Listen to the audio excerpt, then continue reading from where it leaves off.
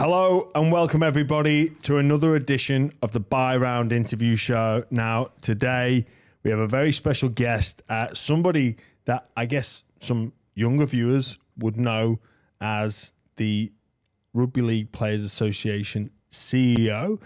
But before that, we actually shared the field a couple of times together, going up against each other for St. Helens versus Hull KR. Nearly come to blows a couple of times. A Premiership winner as well with the Melbourne Storm, none other than Clint Newtown. Good to be here. Yeah, great to have you on. I feel privileged. I've seen some of the guests that you've had on, and being a part of a show that the Cheese is on, I feel extremely blessed. Well, that's my seat. This is Cheese's seat, so he doesn't like anyone else to sit in this. How are we going? Back from Las Vegas. We back on Sydney time? Yeah, I mean, what an experience that was. I was, really glad and to be a part of it. I think it was a real milestone moment for the game. There's lots to come out of it. I think there's, some significant opportunities that we've got, to tap into that market. I think the big thing for us is there was never any doubt about what the players were going to be able to showcase. I think that's been a consistent thing that's occurred for our game is the on-field product. I think it's everything that's around it and how do we promote the game. And I think the best thing that's come from it is that, our players were able to showcase just the skill, the authenticity they have, the diversity in size, speed, and whatnot. But I think now it's about, what is the strategy and then how do all the stakeholders plug into it to really capitalise on what a great game we've got? Yeah, just from your position, people go, it was criticised from everybody, but I think when you hear the story of halfway through season 2023, season 2024 is going to kick off in Las Vegas, you go like, come on, what planet are you on? How and when did you receive the news and what was your sort of initial reaction? Well, it was in the cut and thrust of our dispute. So whether it was strategic or not, I don't know, as a way to deflect attention away from what was going on.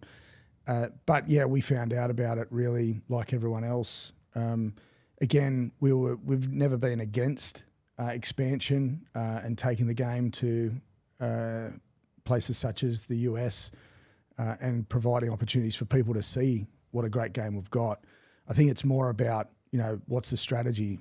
Where do players fit in here? Because ultimately they're the ones that are there to play and promote the game.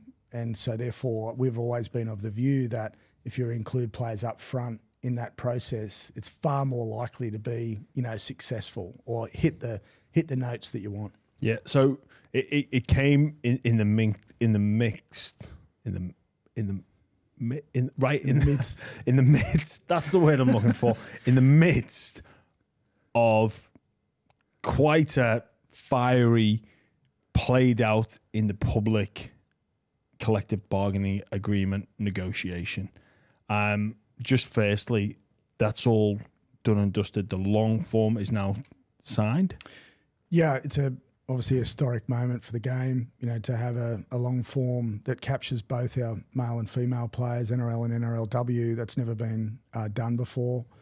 It's something that we really need to hold up and be proud of. It gives us some great foundations to move forward on, and I couldn't be prouder of the playing group in the way in which they saw the importance of this, what it actually meant. Not just for today's players, but for past and future players, because there's some significant things that we've been able to secure. And I think now it gives us a great opportunity to just move forward collectively as a game, because I think we need to. There's been some pain. There's been, whether you call it a war, dispute, whatever. Now it's time, heal, come together, move forward. Let's really show people what we can do. Yeah, well, I've lived on both sides of the fence. I've been part of a game in the Super League with no collective bargaining agreement, and to be completely upfront and honest, I didn't know such a thing existed, really. I'd sort of heard the term banded around with American sports, and coming here to Australia, obviously we had a players' union, which I kind of didn't really know what it meant. In England, they sort of have one, but it's not solely for the players. And I think that was really exposed during COVID. Yes. I moved competitions from the NRL to the Super League and heard tales where it wasn't the collective of Super League like it was with the NRL. We all took in the NRL agreed, across the game pay cuts. Where back home in England, it was each club and then each player would be up to their own self to negotiate. Yeah. And then even now with some of the refereeing decisions, that there's some rules put in place designed to protect the players, but the players are rebelling against that and saying, well, hang on, we don't want this. And talk on Twitter or X as it is now known. We should, time to form a players union, time to bring our voice. I think you rely on these collective bargaining agreements when you really need them, and you can almost take them for granted a little bit. Well, it's difficult, right? Because the English or the players that come through the England system, the irony is unions in England, just like this country, are the backbone of the community. I think we saw what COVID, the positives and negatives of industries without representation and collective agreements in place.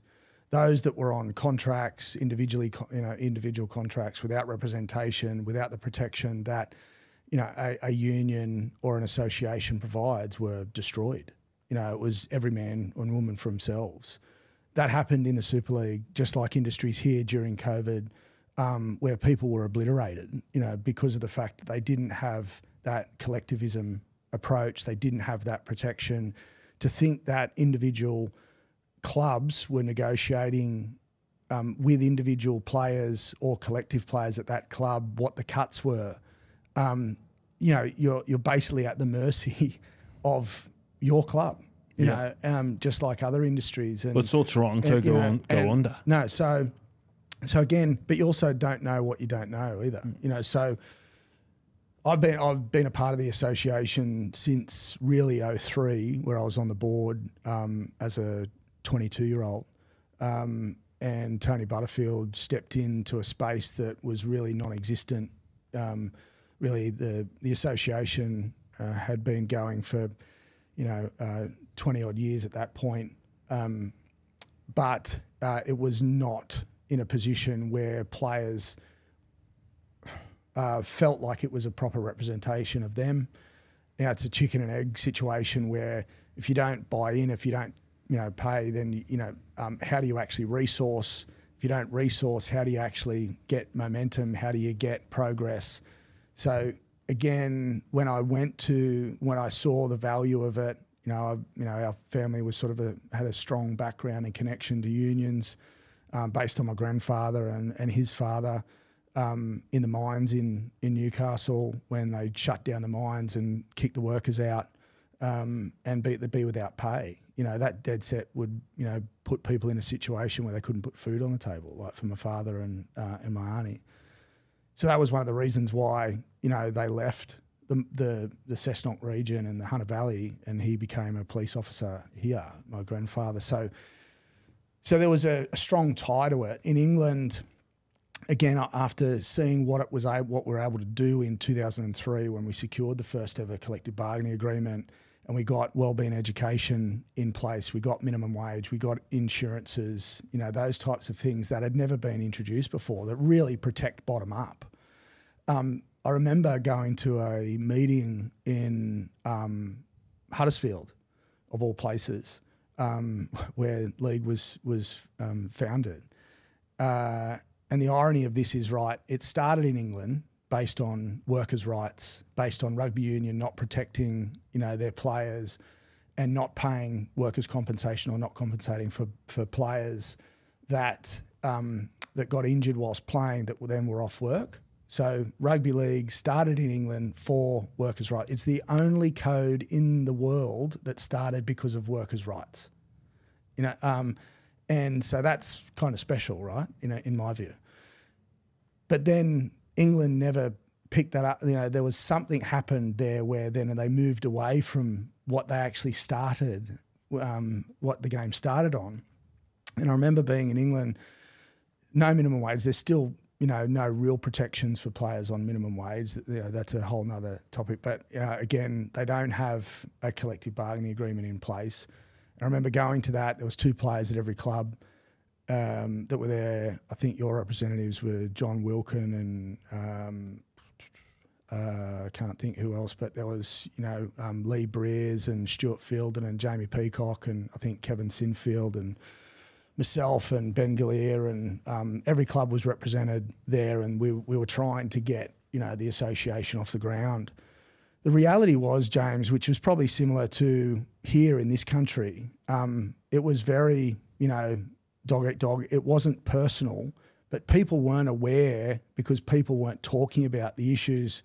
If you were getting paid here, you didn't know, and nor did you probably care to a lesser extent what those people at the bottom end were getting, and the way in which they were really getting screwed over by in individual situations. But I remember saying to the players there, because obviously over there you'd have banter and you'd be sledging each other on the field about, you're taking our jobs and coming over here and whatnot, which is all part of it. And as I said to the players in the time in that meeting, well, you bang on about us taking your jobs, but what are you doing as Englishmen to protect your most vulnerable, which is the players at the bottom? What are you doing, to help them? If you don't get your act together and you don't actually come together and form a strong union and a representative body, then stop complaining about your terms and conditions. And that's really what happened here in Australia. Like Tony obviously, got up and did it. And then, I felt like, after playing in England and seeing that, coming back and seeing where our association kind of had got to, you sort of felt like there was this moral, an ethical responsibility to get back involved because you had such a deep conviction for why this is important, not for just players, for the game's progress. Look at where the Super League is, and look at where our code is now in this country. And I do strongly believe it is a big part of that is through the lack of representation, because in my view there is players have been, or athletes globally, often are the philosophical and moral compass of the game, what goes on outside the game, but because they're all fans. They started as fans, they end up as players, they're still a fan. Yeah. So they come from there, and that never leaves you. And I think that that's the important part of it. Yeah, you're right what you say there. I think the players, you can get lost in the player mentality and a little bit in that bubble. But I did love the game. I still love the game. I love competing as a player. I think that can get lost a little bit. But I think a couple of things you said there, it's better for the players and it's better for the game overall with a strong association and strong representation. Yes. I think some of the issues that happen in England, it's one is cost. Everyone thinks it's a great idea, but then when it comes to taking a percentage of your wage, that's where that's where fundamentally I've seen them shit themselves. And but there's a strategy in place around that, right? Like, again, exactly. one of the biggest moves that us as players made in 2012 was at our AGM, where we were in some trouble financially. There was 80 odd, 100 players at our AGM. It was unheard of, but we were coming in by the busloads. I was there at that, and I kind of didn't really know what was going on. Because it was very important at that time in 2012 to say, right, like this is a problem. We need representation. And the decision that we made was that when we get our collective bargaining agreement over the line, there will be 100,000 that would come off the salary cap that would go otherwise to players that would go towards funding the association. So it would be redirected, otherwise would go to the cap, which is player money. Well, not just player, basically the top player at this club. So, and that 100, that's what it comes down to. And that 100K really. was really, agree that the top players were ultimately going to sacrifice that because, let's be honest, that 100K would have otherwise no doubt gone to the top 3 or 4. That went in to fund the association. It's player money. I know there was some rhetoric around, well, you know, clubs fund us or, you know, the game funds. No. It is player money that we negotiate, that players choose. We want that, our money to go there. And instead of going from NRL to club to player to association, it skips that taxation and all that. So it's more direct from you. Then you're not chasing up 30 players times 16 or 17 as it is now. But it's also not. It's not the way you know, player associations globally operate. You know, because again, we've got a small membership. This isn't a 20,000 person membership like some of the unions in this country and more abroad. So you have to work through that. And ultimately what that did was that 1.6 million that then came in to fund the association, it gave us 5 years to build. We'd never had that before. And if you look at the progress that's been made since 2013, in 10 years where our game is at with regards to the terms and conditions, the payments to players, the revenue generation that the game is getting, where the NRL obviously pleasingly announced that it generated over 700 million last year, record. So that is a clear sign that the game has progressed forward. They are record numbers. And in my view, if you've got a workforce, in our case players, that feel like they're part of the game, they're being respected, they are protected, their workplace and their work conditions are conducive to high performance, then you are going to get more out of that person. It's no different to every other industry. If you're going to treat your staff like shit, chances are productivity is not going to be great. Well, it's going to bubble, like what's happening in the Super League to an extent, where issues are arising. They don't feel like they have a voice. There's a level of frustration there, and things could potentially boil over, or an unorganised strike, an unorganised media boycott, whatever it may be. So I've no doubt that the CBA is very important, and like I say, treating the workers, which the players are fundamentally,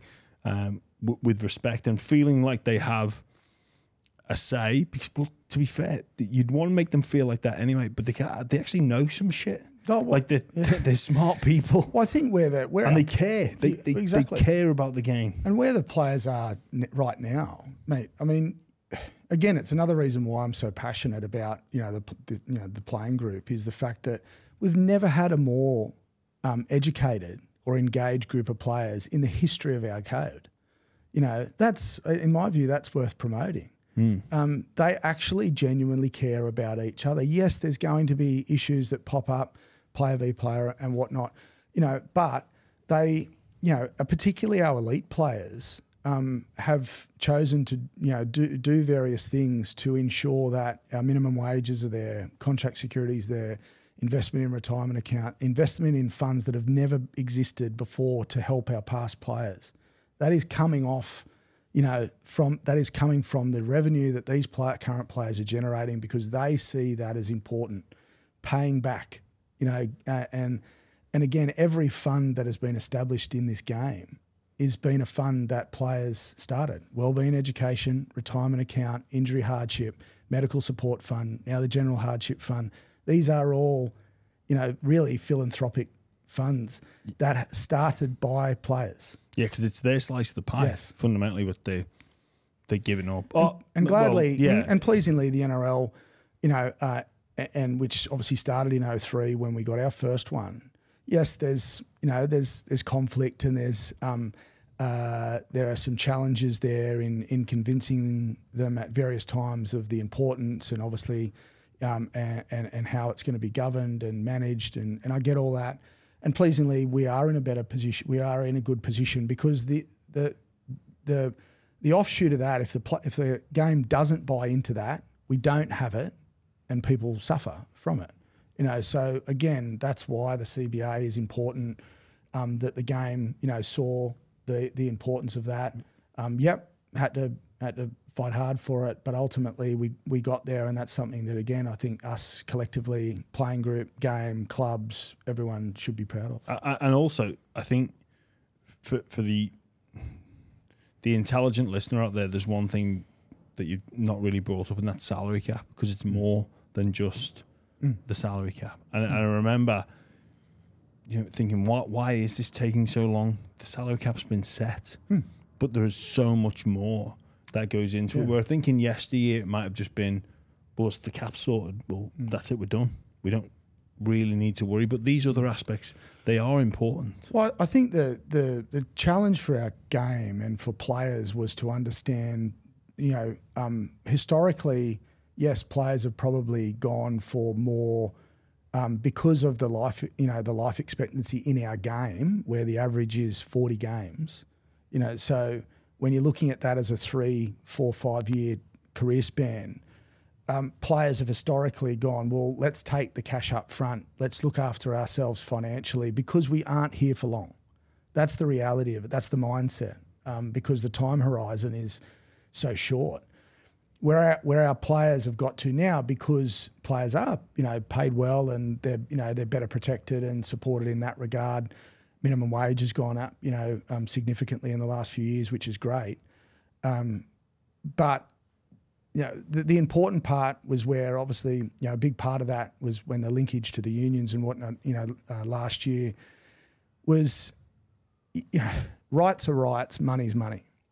You get paid what you're worth based on what your contribution is and the importance of your role in generating that revenue. Rights sit here. And I think for too long, our, players had sort of, I suppose, been bought off rights. But I think we'd got to a position where financially, players were, content in that space. This deal was really much more about rights and protections and autonomy of the RLPA and the women, and making sure that there were protections there and the necessary investment there. So that's why this one was quite different, which was always going to be a challenge, which is why it took much longer, because I think it was much more complex, and there was for a whole other range of reasons. But it is now, we have a comprehensive and well documented CBA that people can point to with certainty now. Well, I'll come back to some of the issues that we faced in getting this CBA signed, and where we may look to the future, and some of the points of conjecture around that. But I think as well, I think back to my time in England, where we would play Good Friday, Easter Monday, and the following Friday. So 3 games in 8 days, which, I grew up with that. So I didn't think any different. And then I don't know if it's still happening, but a couple of seasons ago, they bought in, the Easter weekend still happens, but they bought in a second Easter-style weekend where teams would play randomly, I think on the long weekend bank holiday, a Friday, a Monday, and then a Sunday. Yeah. And it just got brought in, and the players were like in shock, like, you can't do this. And the league are like, well, we can, because you're not going to get your... They face no opposition, but if the NRL turned around and said, hey, I know this, well, we have a minimum 5-day turnaround now, but if that wasn't in, the league could technically do that and say, get on with it. Well, and that was one of the things that we, fought hard to protect was, the ability for the game to introduce even one match, into the schedule without agreement. Again, you're playing, arguably it's the longest team contact sport in the world. It's no different in England.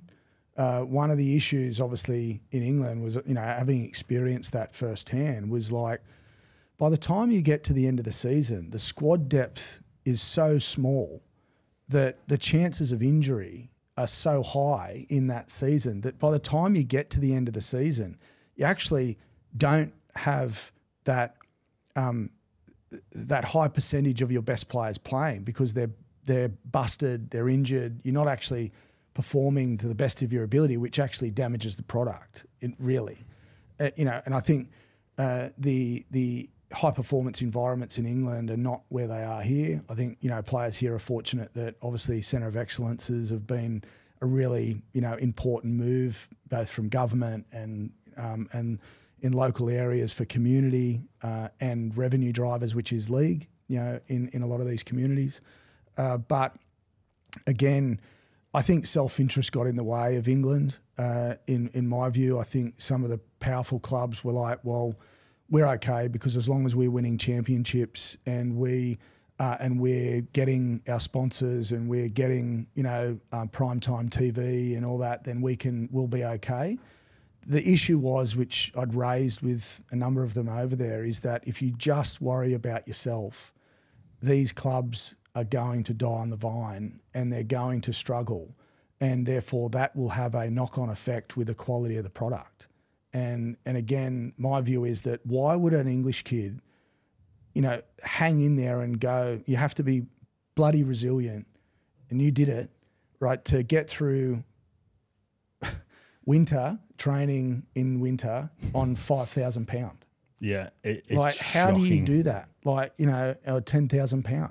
Like that, you are relying on someone, like their conviction and their commitment so much that they're going to say, I'd rather play in championship because I'm going to get a trade. I'm going to, better quality of life. I'm going to work and play. I'm probably going to get double, triple, quadruple more than what I would in the Super League. And I think there's been some fundamental issues there that they've, really forgotten about how important that is to the pipeline. And I think that's had a big impact on, and I think that's the byproduct as well of having strong association, game buying in, because at every point you have to do a deal, right? So the game has bought in and done deals, with players in the last sort of 20 years to get, our fourth, fifth CBA in place. So they play a role, obviously, in accepting that is important. But minimum wage and all those other things. If I'm a parent, which I am, father of 3 girls, and one of my daughters or all of my daughters want to play in the NRLW, then I want to know that when they play there, they're going to be protected. Yeah. They're going to have those, those standards in place. And I think that really rang home for me, in our disputes over the last sort of 18 months, is just the parents coming up in England during the World Cup, from different parents from different nations, and you're just sort of walking around with my daughters and whatnot, and they're saying, don't stop, because of the fact that I want my son and I want my daughter to have protection. I want them to be looked after. I want them to, to feel like they are protected. And I think that's something you don't think about in the heat of the moment. You sort of sometimes just got such a narrow focus and a laser focus on getting the job done, for the players, but then when you're getting the outside influence like that, we go, shit, this is so much more than it's just here. Yeah, it's huge. Like I said, we'll pop back to the CBA a little bit later on, but I want to get into your story because you come from a very famous sporting background, born in America, to a pretty handy father a pretty handy golfer as a father. Yeah, and an English mother.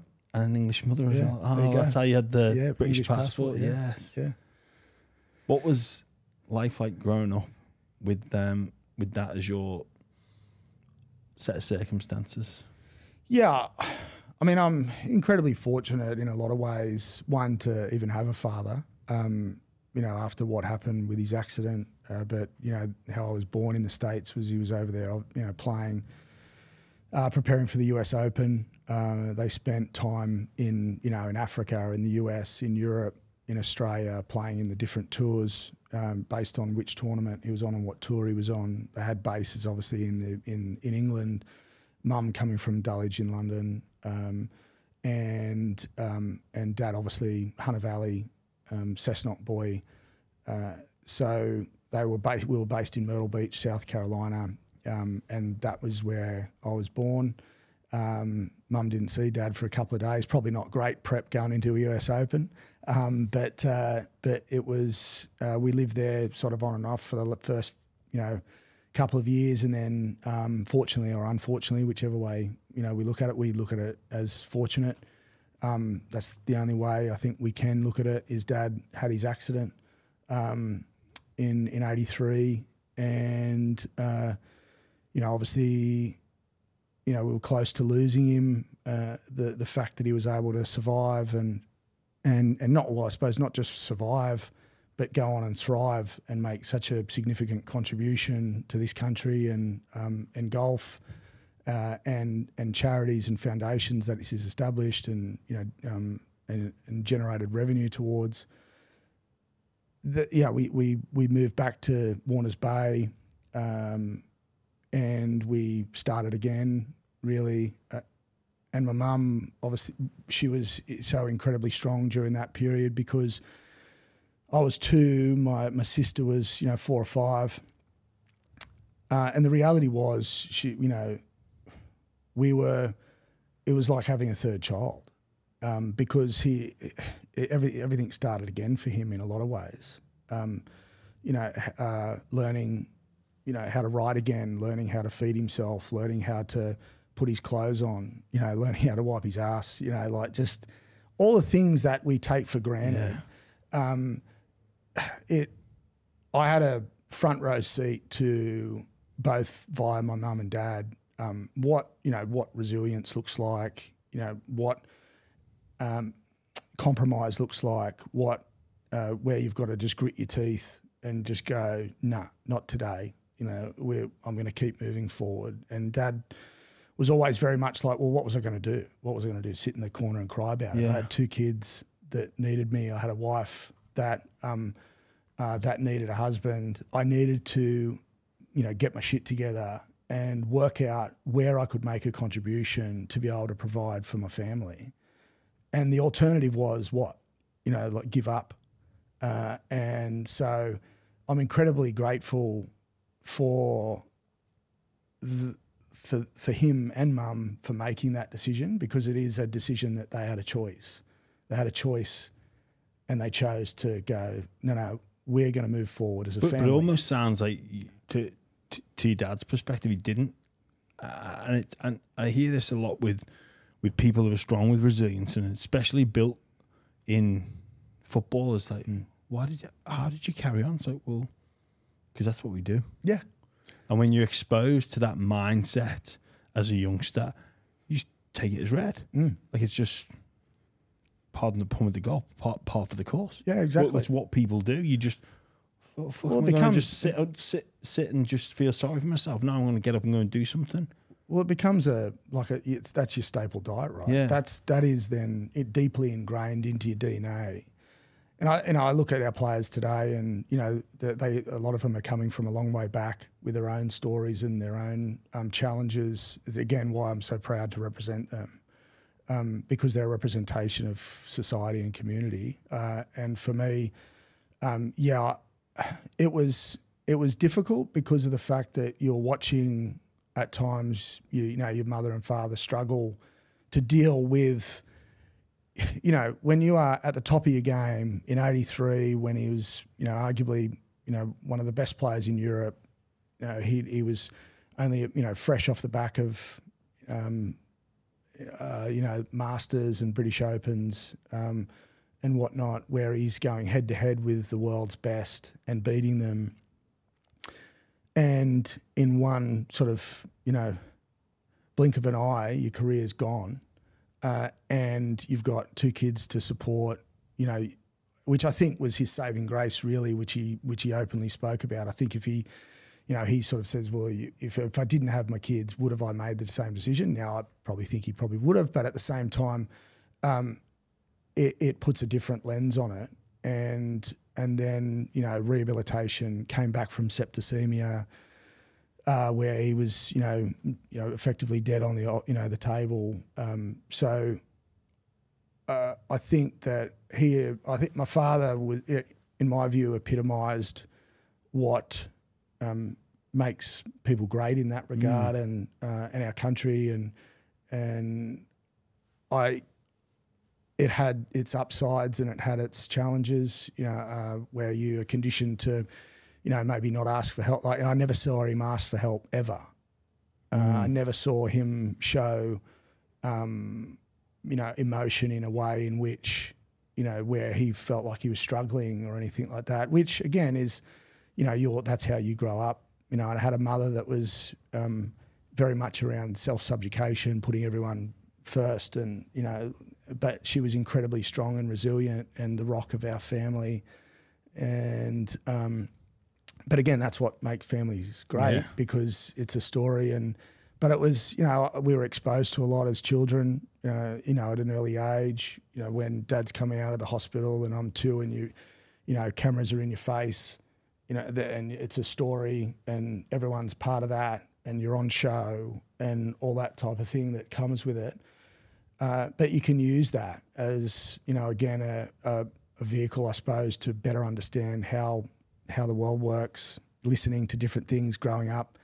My dad having, pretty feisty negotiations at times with Packer and Skase and, Singo and all the power brokers. And they gave him a shot, they gave him a shot at, being a commentator. He was the first disabled commentator, although Dad would never see himself as disabled. I never saw him as disabled. I just saw him as Dad. That's him. You don't, because he never ever said, I can't do that, son, because of I don't have my right arm and right eye. And he's one of the big things that he was so terrified about in hospital was, as Mum would say, is that my mate's going to want to drink with me when I look at me, and am I, are they going to want to have a beer with me? Are they going to accept me for this? Because obviously in your world back then, you're not exposed. We don't have social media. You don't know how many other people are out there with different disabilities and different things. You are in your circle, and he was the only person that he'd basically seen that moves in his world that now had no arm, no right eye, slashed through, and that was, and also can he hold a schooner and a cigarette at the same time, and so again, that's as raw as, you sort of get, where you're going like, am I going to be accepted? Yeah. Because that's all anyone wants, is that connection piece. And he was such a, life of the party guy and so deeply connected and would get on well with a lot of people. It's why he was so close to Nicholas and, Sevi and Lee Trevino and Arnold Palmer and all the greats of the game, is because they enjoyed his company. And he would, openly have a beer with people. However, he didn't suffer fools, so if you're going to talk shit, then you're going to have to be prepared to cop a spray from him or move on and go drink with someone else. And so, which I like.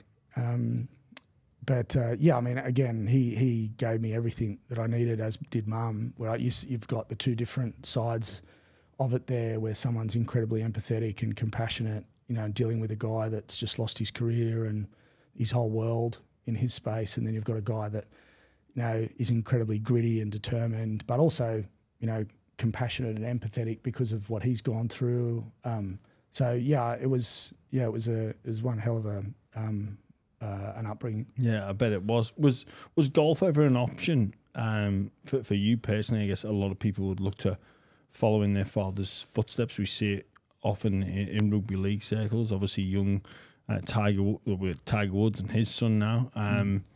What about you? Did you ever think that way? Or I didn't. How did rugby league become such an important part of your life? I think rugby league became an important part of my life because people told me I was no good at it. And I think then that sort of triggers a response, like with the way I was brought up. That's what you see. Again, you're a reflection of, your environment. And when someone says you can't do it or you're not going to do it, or, there's a fire that gets lit inside you, where there was knockers of my dad, or you're not going to play golf again, surely. you know, Dad gets down to single figures, you know, with one arm and one eye. Or you're not going to do this, are you? Or you're not going to do, like, you know, there was that consistent, okay, well, I'll show you type approach. Yeah. And I think with golf, I think from a pure natural talent perspective, I was much better at golf than I was at league. Oh, you were better at golf? Yeah, yeah. What the fuck did you leave it for? Well, I didn't like. What I loved about rugby league was I was exposed to it as a young child. You know, Dad was originally a para supporter. He was close with Jack Gibson and a lot of the players. You know, through that 70s, 80s era. You know, his father was Balmain. He was a senior sergeant in Balmain. Came into the Cross and then moved, when some of the shit was going down in the Cross, and moved over to Balmain. And he was, he brought through Paul Siranen, became close with Blocker and his family and whatnot. So it was always in our family. And obviously when you're growing up and, when the Knights came into the competition in 88, I was 6 at the time, turning 7, and my father went, right, I'm now full-blown Knights. If they're gonna be a team in my town or in where I am, yes, I've got deep ties to Parramatta because he grew up around Epping and whatnot. But no, that's it. Knights is my team. He got his glass eye made into a Knights emblem, and put the para eye in the container. Legit. Yeah. And so he, what? Hang on a minute. So he didn't have an eyeball. He just had Newcastle Knights. We had an eyeball, but then your lens, was he would take his eye in and out, and so you could put obviously the glass eye in, so he'd pop it in and out, and it'd have a Knights logo on it, or at times he'd have a prank and drop this eye in people's beer glass. Not only that, or he'd drop in this one that says, "Don't mind me, I'm pissed." And then people would get to the bottom and oh shit, there's a so again, I think because our family was so then heavily tied to the Knights, my mum, I don't think she realised what she was getting herself in for when Dad came home and said, "Hey, there's this new team. This team is obviously there. We're getting in behind it. We're supporting it." Ali McMahon became very close with my family. The first coach, Alan Bell, who was his right-hand man, who's still, one of the greatest minds of rugby league. It was everything that Dad was about, tough, uncompromising, had plenty of, tomorrows. They could tackle, all of those things that were sort of Hunter Valley, true and true. And Dad said all 3 grades are coming over to our house. 21's reserve grade and first grade, and Mum was like, "Sorry, what?" I was like, no, we need to bring them all together. We're bringing them here. We need to have a beer. We need to have a barbecue. We're cooking, we're on. This when Robbie O was only 18, he'd only just come down, 17, 18. And these are all people like, your Robbie McCormacks and your Bugsy Mullanes and Tony Butterfield and Jeff Doyles and Ashley Gordons and Gary Worth and, all these players, Haig, Sarge, Gavin Miller, Glenn Miller, all these players. And they all came, and Mum was expecting, shit, is this a herd of Vikings coming into our house? What am I going to deal with here? And she was so staunch from that point on, because she was like, I couldn't have been more impressed with these blokes. They were all so respectful and nice, and they brought their plates in and blah, blah, blah, and all those types of things, which then that was, I don't know whether it was a strategy that Dad, put in place. Make sure you behave yourself on the first one because I want more of these, but we would do, that became a family tradition, where we would have players at our house, all 3 grades, even when I then ended up playing first grade. So I think it was in my face more, and that you became your idols. And I loved everything that the game provided, with regards to gave you an opportunity. It was it was a leveling sort of experience. I love the collision. I just didn't connect with other golfers because of I craved connection. I craved that community team environment, and so golf didn't provide that. I think what golf obviously taught my father was, obviously, many traits that come in rugby league about respect and performance standards and accountability and those types of things, because you're only relying on yourself to perform. You don't have a team. Yeah. But I loved what the team sport provided, and so it was never against my father's wish. I never got pushed into any sport. We tried everything, and he he threw a mean sort of one arm spiral off the ground, and would play tennis and cricket and golf and swim. He never swam around in circles, much to people's surprise. But he, and then I think I played soccer. I was always very small. As a child, Dad said, "You're not playing until you get to 12 because you're too small." And then I went there, and obviously, that's when you're dealing with a whole lot of, why are you playing this? You're no good at it. Your dad's a golfer. You'd be better off doing that. You're shit at footy. Just give up. Blah blah blah. And these are coming from fathers, and that around the canteen, where all I wanted was a can of Coke and some Red Frog. Yeah. I don't need your feedback. They're giving life advice on, and I think that was part of the trigger for me. Was like, right, I'm going to show you, that I'm going to do this, but everything is in your control at that point, because ultimately it was, okay, am I going to, what am I going to do? Am I struggle and resistance and rejection from teams, and not getting. Back in the day, when people would be at your house and everyone's got their letter that they've got to say, congratulations, you've made it. I was the perennial thank you. If it starts with thank you, you're screwed. And so I think that taught me very well. And then it was quite quick after that. If I didn't get picked in teams, I'd always ask. Dad was always very mindful, and Mum were very mindful of the fact that there was the stigma around. If Dad was ever got too close to stuff, it was like, oh, you only got there because of this. So he literally would just step way back into the shadows in that space.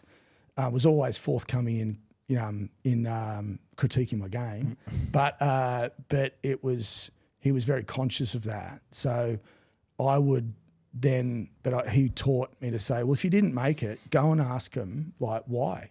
Go and find out, ask for things. You're never going to know if you don't ask. Ask questions, and that's what you do. You go, well, okay, I didn't make it. What can I work on? Can you give me your weight program? Can you give me your training schedule? I'll go and do it. Yeah, I'll do not it willing myself. to accept. Yeah, you're not going to accept the no at the first answer. I'll do so it I'm going to keep banging down the door. And I'll see you next year. Yeah. And then next year you turn up and you're better, and they go, well, we didn't train this bloke. And so then it went from sort of never making a rep team and making my first rep team at sort of 16, 17 to making my debut 18 months, 2 years later. Yeah, that's how quick it can happen. You proved those people at the canteen wrong.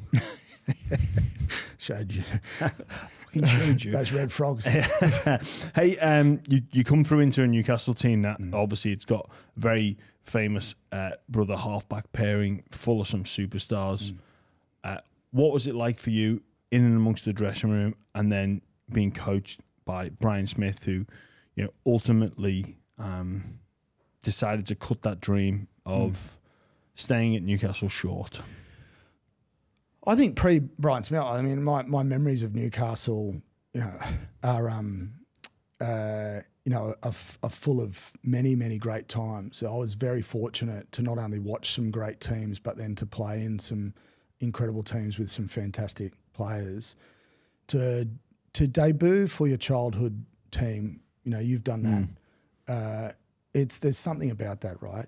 Where you grow up and you're watching these guys. You've been on the fence, you've been on the wall, you've cheered them on. Yeah, I think that's why kids I don't know. I think that's why kids love athletes, because athletes have followed their dreams, you know, and it sort of is a reflection of that's where I want to be. So they love that. You know, as you get older, you love the athleticism or what this person's about, or the, you know, how in which they carry them, like that sort of stuff. But I think it begins with I want to be, that person clearly followed their dreams and that's where they are. And I see myself, which is why you have posters up on the wall. Yeah. I did, you know, you have all that stuff. And so therefore, to then go into that, play in front of my home crowd, in front of my mates, in front of my family, against the Warriors in 01, out of kind of nowhere, Michael Hagan sort of picked me. And to be playing with BK and Joey and Danny Badiris and Mark Hughes and Steve Simpson and Billy Peden and Matt Gidley, Robbie O, you know, all these players that many of them I'd idolised or I'd watched. And I became very close with Joey and many of the others. But, you know, we'd watched his career. And all the players that I'd played with, I'd watched their careers. I'd watched them every week. It was part of our family's bond, was we would go and watch the Knights, every home game and literally nearly every away game. And you'd debrief the game on the way home, or me and my dad would get on the bus with supporters and go down, you know, and then bus home. And I'd have he'd have his beer and I'd have my soft drink and, you know, bag of chips and that, and you'd unpack the game on the way home. And that was us. It was like Origin. Like, we would go to every Sydney Origin game, you know, and just sit there. We were right behind Michael O'Connor's kick when he got it from the sideline. You know, we were there when Mark Coyne scored, his try. We were there when Geyer and Lewis, you know, like that. They are core childhood memories, you know, that is just so important to me. So therefore, to then do it is something really special. And so I had some, seven years at Newcastle. Fortunate enough to be a part of the squad in 01 when they won the comp, and to watch even, say, someone like Daniel Abraham, who I played with at Valentine, you know, as a 13, 14-year-old, win a comp, you know, is awesome. And then we had some great success. We probably should have had more. Probably some of our professional standards weren't great, you know, at different times. But that was also the culture, you know, back then. But to watch people like Joey and BK and Bedsy, there was a work ethic. What people didn't see in Joey Wright was he trained so hard, you know, and he instilled in a lot of us. Whilst, he may have broken a few careers with his honest feedback and whatnot, but he made many of us. He made probably way more than, you know, that he ever broke, because he conditioned you to go, if you want to have a beer, you turn up and you train the next day. And I always remember, like, if we were out, he'd say, I'm calling you at 6 o'clock and you come, you know, be back in. I'm going, sure you will. Like when I started playing first grade or reserve grade and whatnot, he'd ring the house phone, Mum would pick it up. Clint, Joey's on the phone, in I'd go, doing hills, you know, at 6 a.m. after a game, you know, paying a tax, you know, for the beers that you'd had the night before. Yeah. That was it. That was the mentality that we had. And so I there's many reasons why I love Joe, not just because of that and what he, you know, we had our issues, Andrew and I, at times, like where, again, I'd sort of stick up for younger players. He had a particular way of giving feedback on the field in the heat of battle, but I loved him for his brutal honesty and then how he went about looking after, you know, staying connected to my family, respecting my father and mother, you know, being there. Going and seeing my dad when he's in his home, you know, before he passed away, calling my mum, you know, on a, you know, weekly basis after Dad passed away. That's pretty special. Yeah. You know, and that's the part that people don't see in That's him. the bond, isn't it? Yeah. And the memories that are created. So it was hard leaving Newcastle. Yeah. But Brian Smith moves you on. What do you think was behind that? Look, I mean, there's plenty of stories I could tell about that experience. Probably, I don't know whether this is true or not, but it kind of turned out to be. There was a moment in 2007. We're training. Brian, was doing, coaching. Obviously, this is in the pre-season or close to it, and we're running opposed, and Joey runs a set. We used to call it a shark set, and so it was front rower, drive it in to the inside shoulder of the halfback, get the prop also, or back rower involved, take another one on the open but tight to get the markers involved or get the prop, but that then exposes the halfback again one-on-one for the back rower to jam it in. So that was Steve Simpson on that side. I was on the other side. I was on the left. Stimo was on the right. And I remember, I think it might have been Walshy or something like that was there, and we'd go whack, whack, whack. And then, Brian just sort of stopped the set and said, what the hell was that? Like, what sort of set was that? And he was like, it was a shark set. And he goes, well, that is awful. Like, don't play that ever again. And Joey went, well, it seemed to work all right against you in 2001.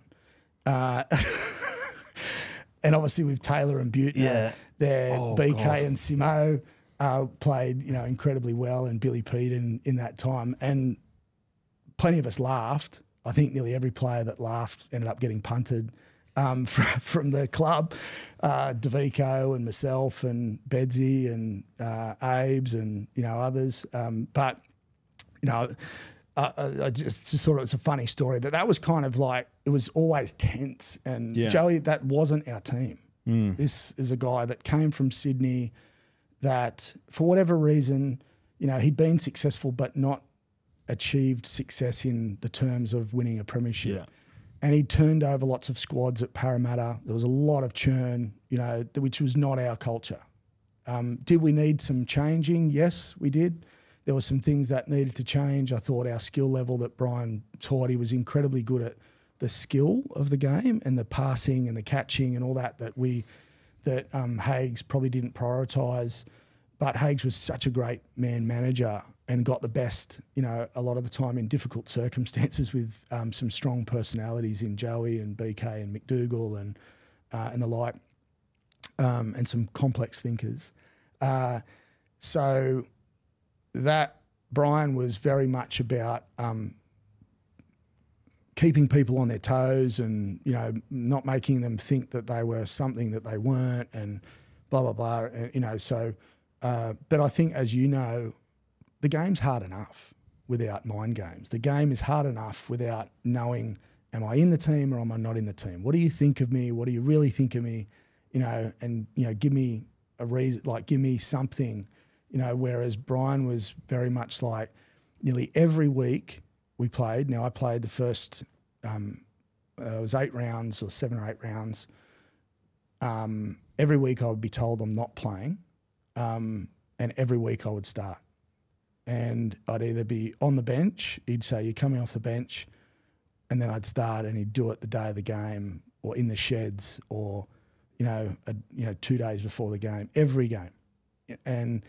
And so what tension that created, and it wasn't just to me, it was to other players, it created this unnecessary tension and angst and uncertainty and frustration amongst the players. It was like, are you in? Am I in? And then it was like, well, if someone then took my spot the day of a game, like where I'm being called in, where I'd just been told I'm not playing and then called in and that player's now gone back to the bench or not even playing, there is that tension then that exists, real or perceived. We'd start to wonder, what have they done to take... What have they said? Yeah, I mean, we're training the day of the game. Like, You trained game day of the game. So I never forget the day. You serious? You trained on game day? Yeah. And because that's apparently what the Premier League did. And you're like, well, mate, we're not the Premier League.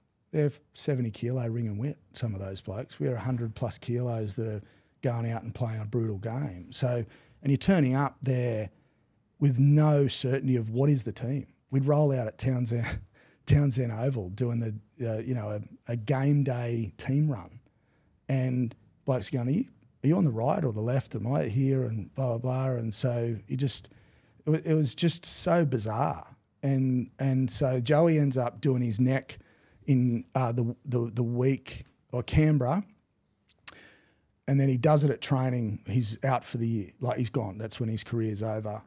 At that point, around that time, we were running, I don't know, 5th or 6th. We were going okay. But, and it's a double-edged sword. It's always caught me. But I felt like it was an obligation on me to stick up for some young blokes, to stick up for certain players in the team, you know, because I didn't agree with what was going on. And I saw the damage it was doing in the dressing room. And so, but, you know, he just didn't want to listen, and he probably saw that as, you know, pushing back and being, and not knowing my place and whatnot. And we'd lost our, you know, obviously Joey. And then I played City Country. I got picked to play City Country by Bellamy. The year before, I got ruled out with a blowout fracture of my eye socket, and then got an opportunity to play again the following year, and came back. We were playing the Dogs on the Sunday. This is the days when you're playing City Country on the Thursday, and then you're backing up, you know, and playing. So we fly back Friday, turn up for training on Friday, you know, to do the team run. And I remember Brian just coming over and saying, mate, you're not playing, you know, on Sunday. And back then, obviously, James, now times have changed. You just can't. It's not healthy for people to back up like that. And you're going, pardon? Like, I've just played in a genuine sort of origin sort of trial match, you know, when all the best players are playing in that at Coffs, and you're denying me the right to continue a tradition at this club. Like, that's wrong. You can't handle it. You can't play more than 50 minutes. You never have been able to, and just sort of all this type of stuff. And I said, well, what do you mean? Like, so I'm not in your 17. Like, and he goes, no, you're not. And so he walked off, and then he yelled out, I'll tell you tomorrow whether you're coming or not. It's like, right, okay. So then the bus leaves at 2, about 1:30. I'm going, I haven't heard from this bloke. Like, is this a deliberate attempt to try and get me sacked here? Like, I'm going to turn up late for the bus and blah, blah, blah. I already had a problem with lateness. So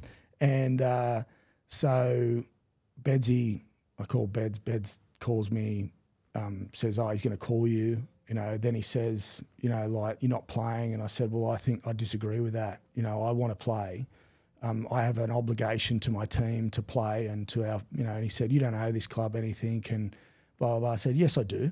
You know, this is my childhood club. Like, I owe this club everything. And he's like, nah, you know, you don't get it, blah, blah, blah, and all that sort of stuff. And I said, what don't I get? And he said that, you know, you're not looking at the big picture, and a press. And eventually he goes, I said, what is the big, he goes, you know, you're not in my squad. It's my job to pick the best team available and the best squad, and you're not in it.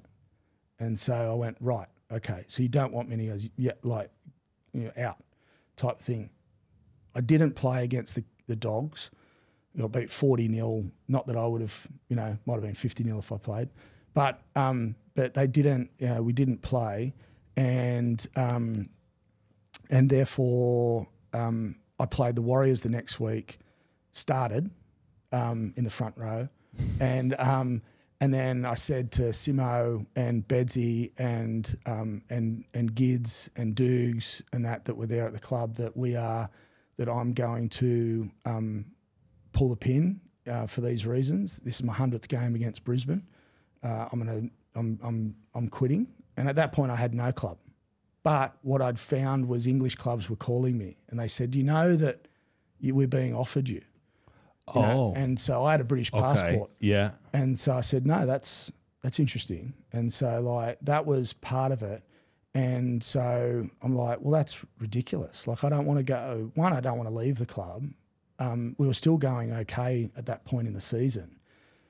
We then played Brisbane and we're sitting in the press conference and you know, Brian's gets asked by Brett Keeble and Barry Toohey and whatnot, like, you know, this is a hometown boy playing, you know, for,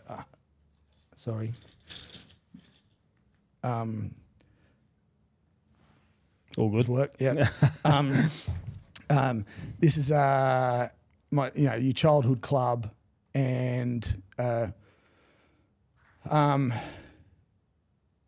Brian goes, oh, I love coaching him. You know, like, it's great to have him here and great achievement. I'm just going, well, what is going on here?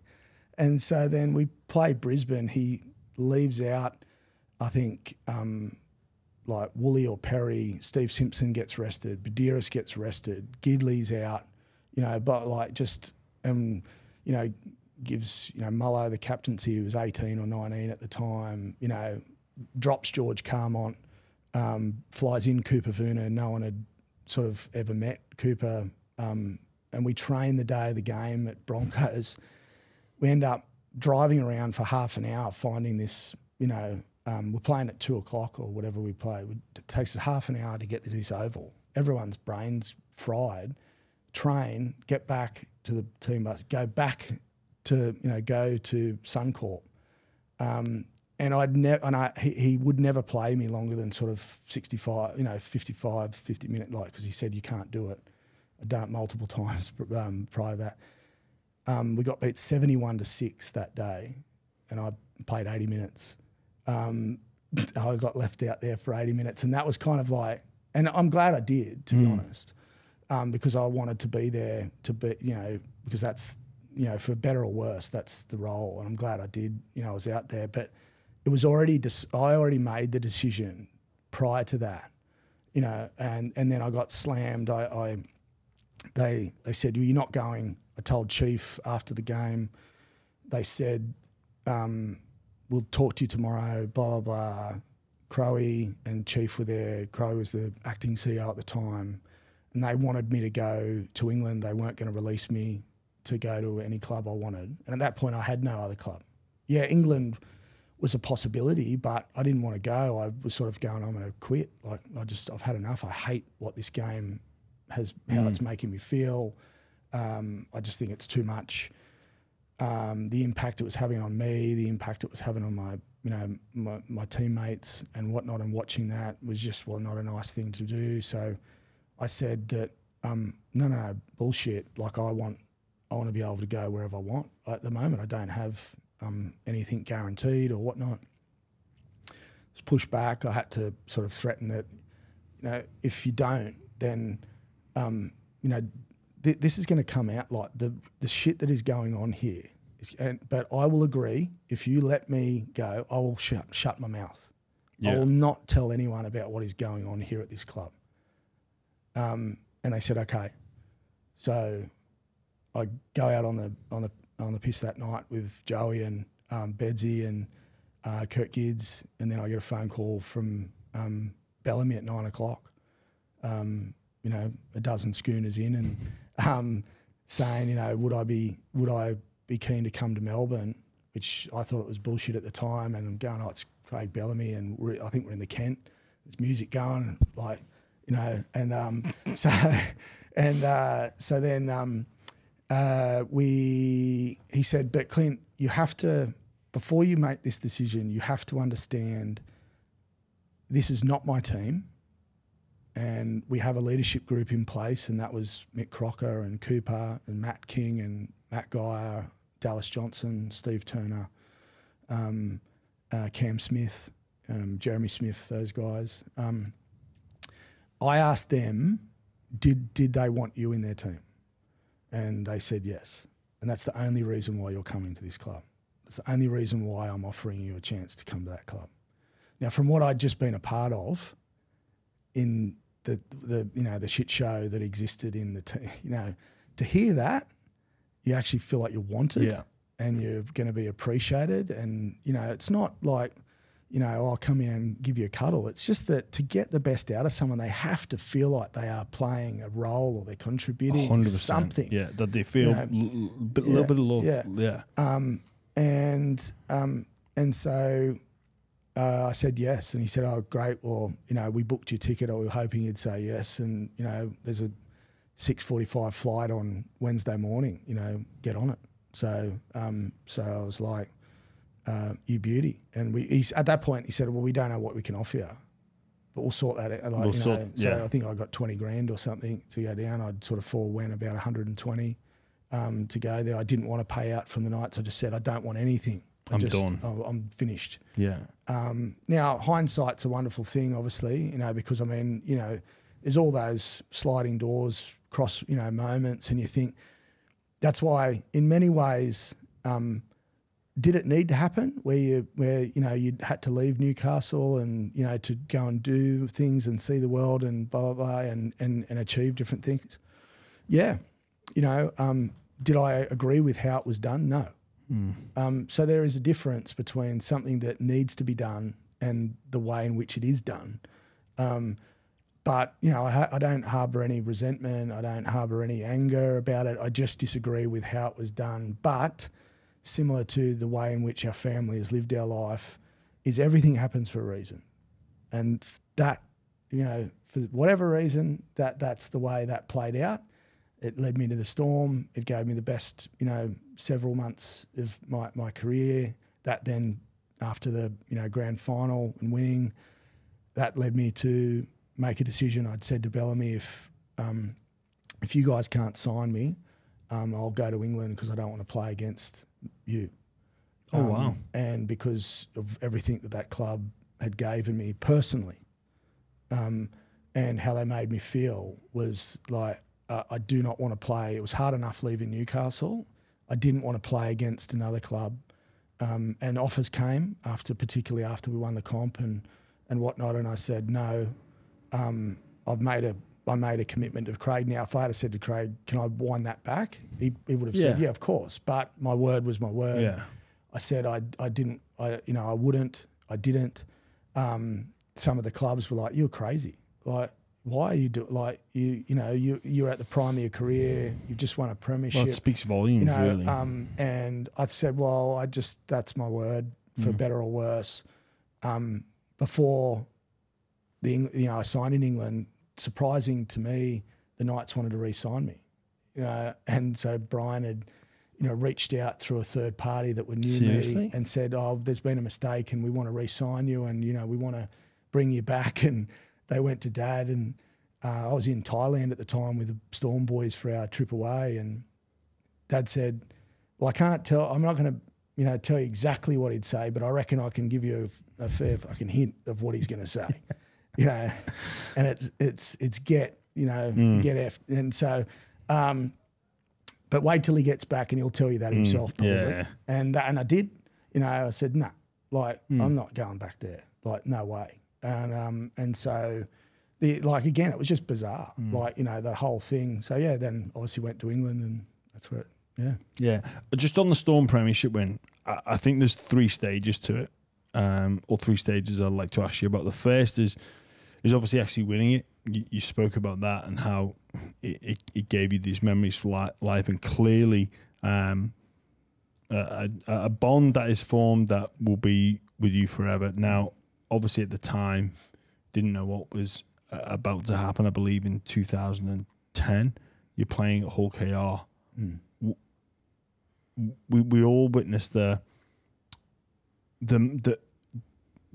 melee that happened here. The betting market flipped. People are smelling you out, and then the Melbourne Storm come together as a unit with that infamous press conference with Craig Bellamy fronting it with the entire playing group behind him. You're over in Hull KR. What is it like when you find out that these premierships are going to be stripped? Oh, well, I woke up and I got to training. This is sort of I wasn't on sort of social media a lot of the time. You know, during that period, there was no Instagram, you know, what is now X. I wasn't on Twitter at that time. I wasn't checking sort of anything.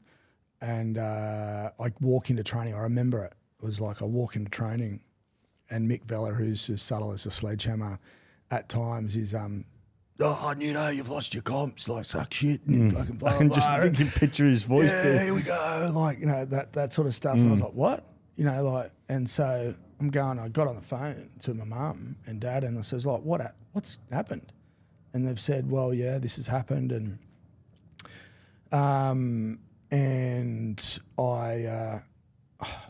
I just couldn't believe it. And I said, if they come knocking on the door for the ring, don't give them that, And so no, Mum said that's in my undies drawer. They won't go there, and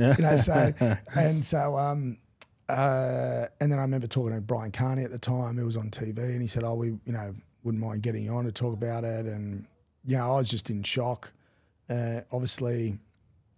It was difficult because of the fact that you go, well, that was out of my control. In my view, it was an injustice. Particularly at that time where you're just going, well, I don't understand any of this. Did you agree with it? Well, it was difficult because I didn't have all the information. So there's lots of information that has since been documented, and there's certainly an argument to say how that process unfolded, and due process and what was and how that played out and how that decision was made and whatnot. I think that there would be much more careful consideration with a longer period of time, provided to land in a position.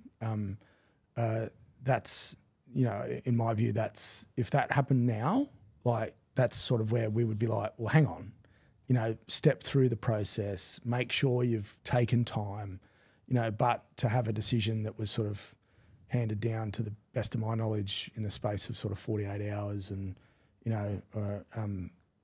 is difficult.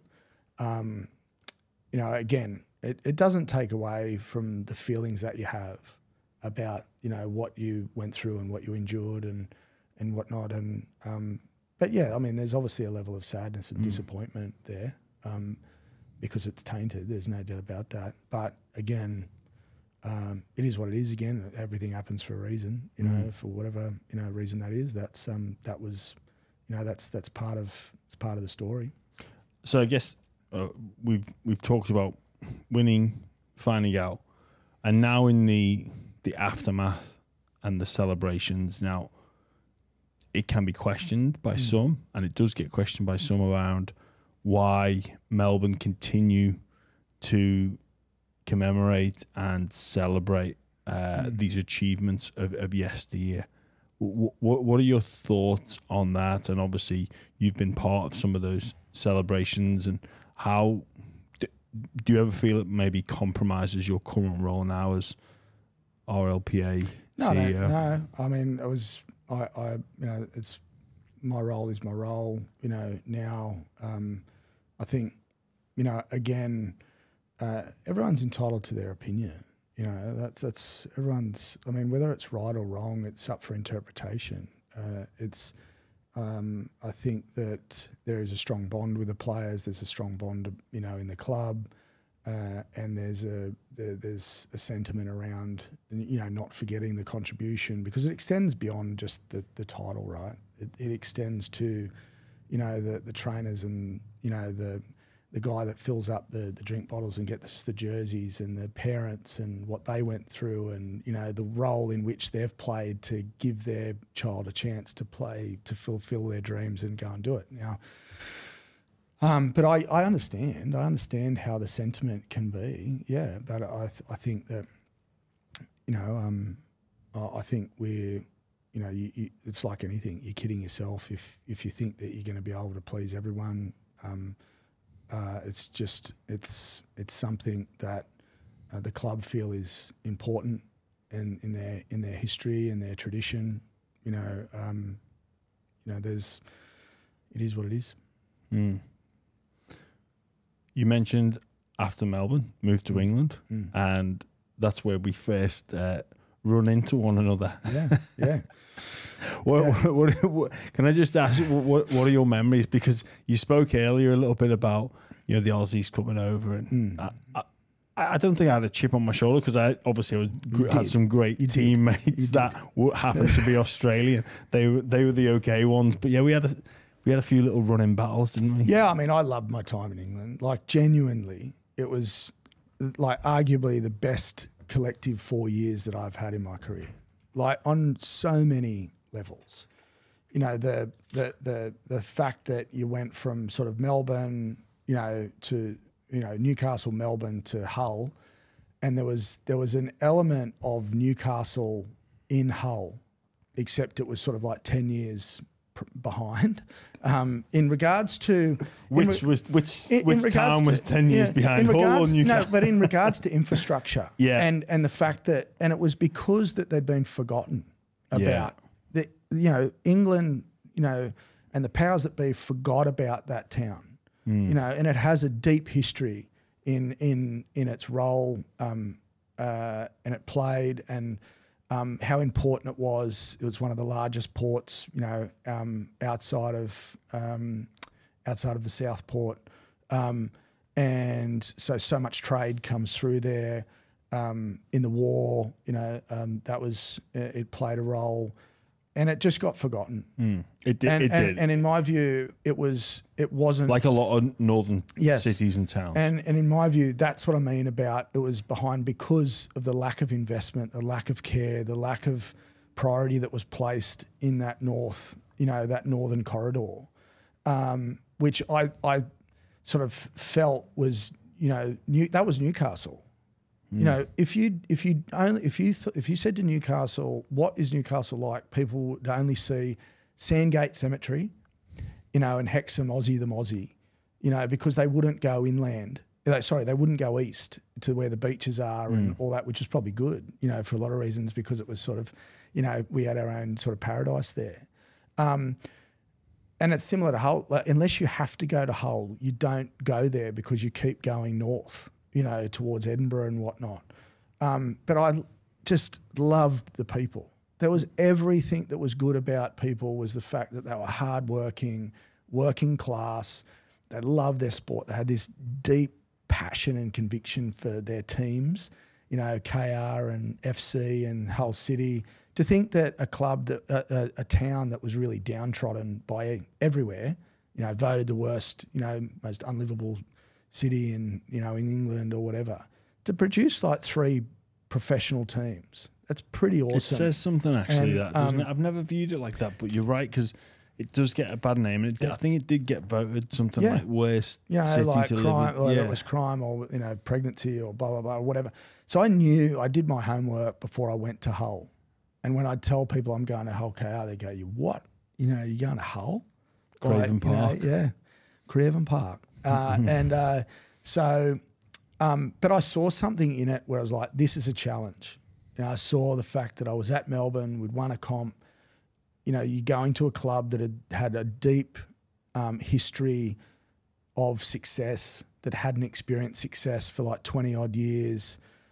They got promoted in 06. They stayed up in 07 in the relegation game.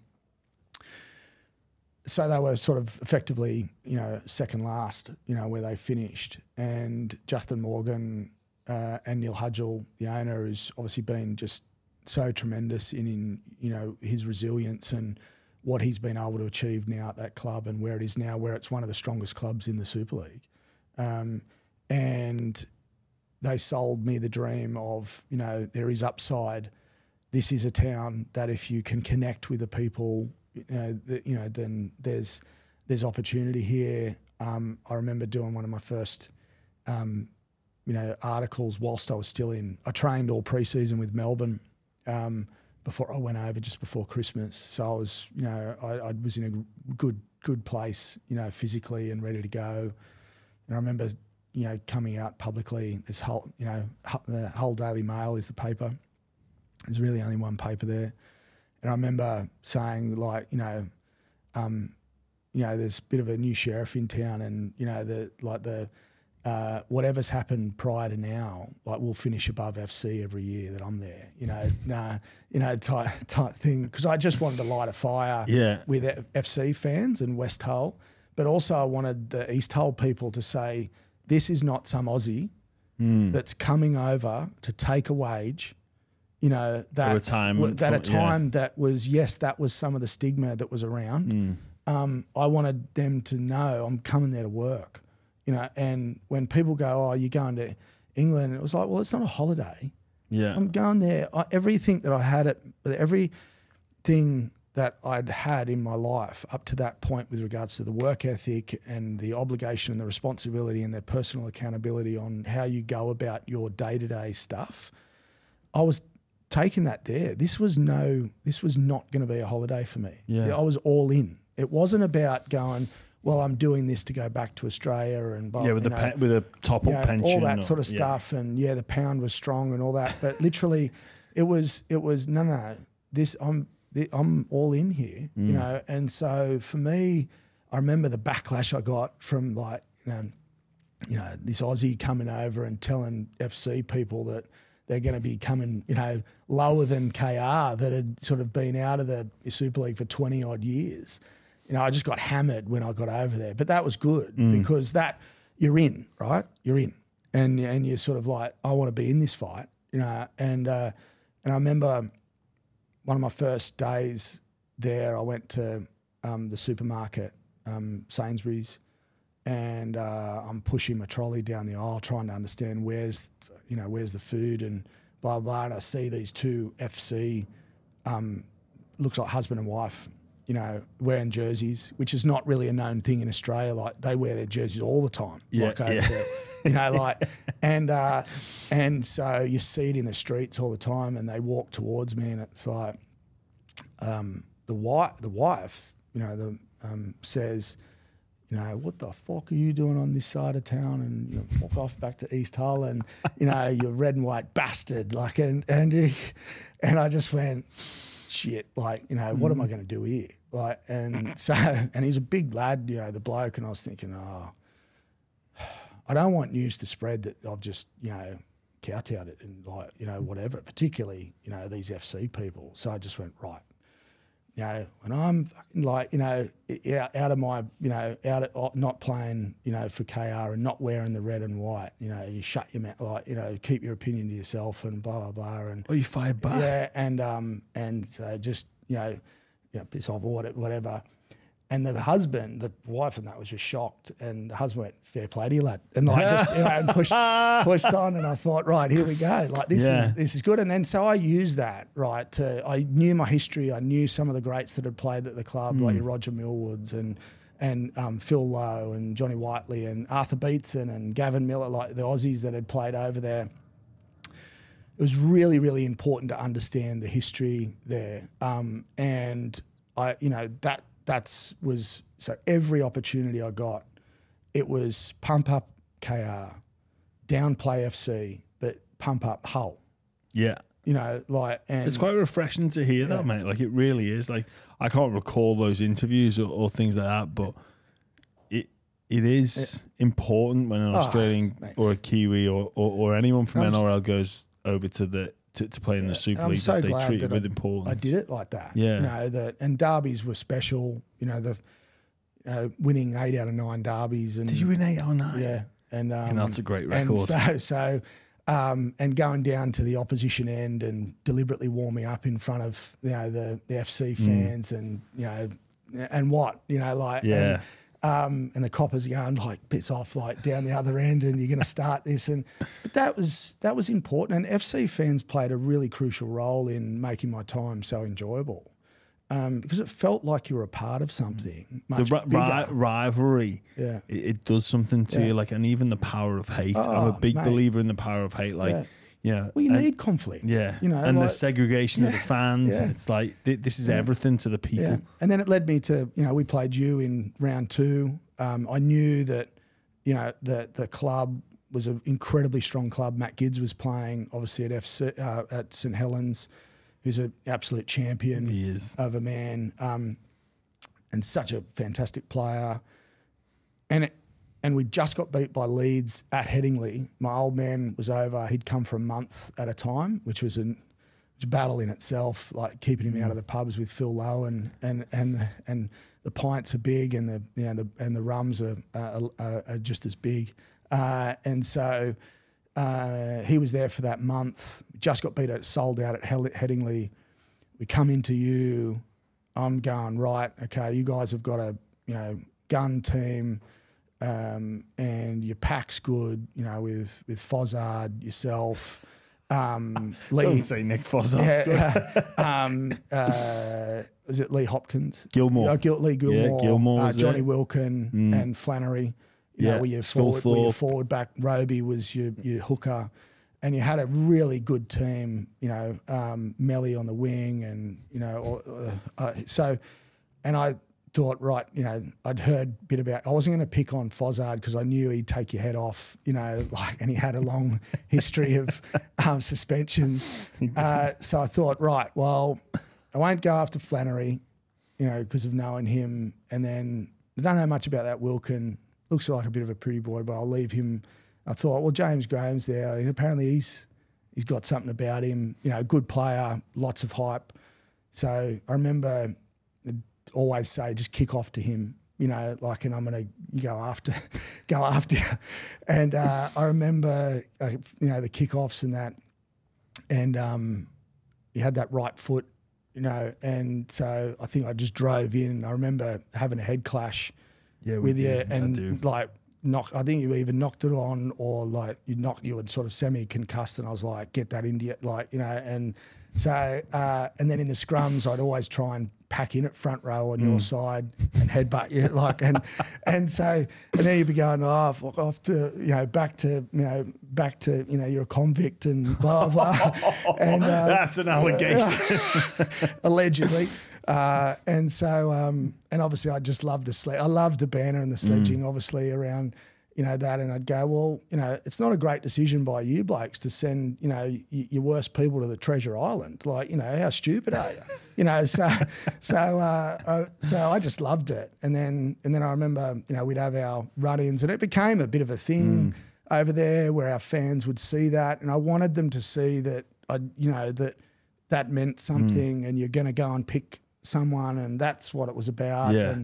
And then you knocked me out at St Helens off the kickoff. I didn't time it right, and you stepped back into me, and I remember you just hit. I've seen the footage, obviously. All my family that we were over at the time, my grandmother, at sort of 78 or whatever she was, some ex-teammates were there, and it was literally sort of off the kickoff, and knocked out, and sort of got up, down again, again, and then I think you just sort of held me down and said that, just have a minute, lad, and so, but again, back then it was now what we know now, there was, but no one knew back then. It was just play on and get on with it and not remember, and I'm really glad that the game's moved on from there. I know you had your words to say at the time when I was with the RLPA as well as playing about the concussion and having someone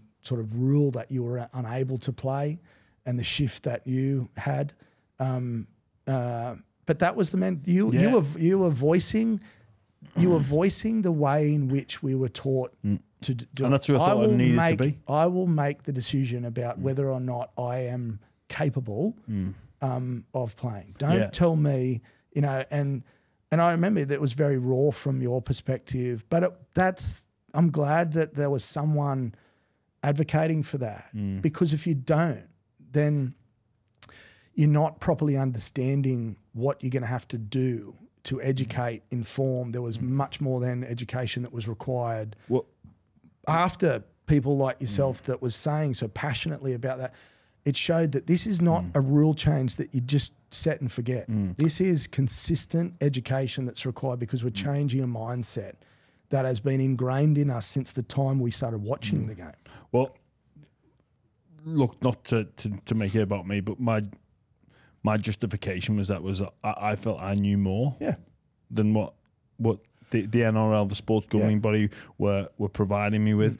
I felt like I was educated enough on the risk and some of the potential long-term consequences, which I was happy to engage in that risk. And some of it wasn't just, if I'm knocked out, I'm going to carry on. It's if I'm on the borderline, I'll make the call, because I know the thing with concussion is the thing you need most is honesty. So I didn't want someone to tell me that I was telling lies. And also a little bit about my upbringing and where I'm from. Quite a naturally don't respond well to authority, and I was quite anti-authoritarian in my approach to life. Like I didn't like rules being. But that was consistent with the playing group as well. Like that, our playing group is not now known for,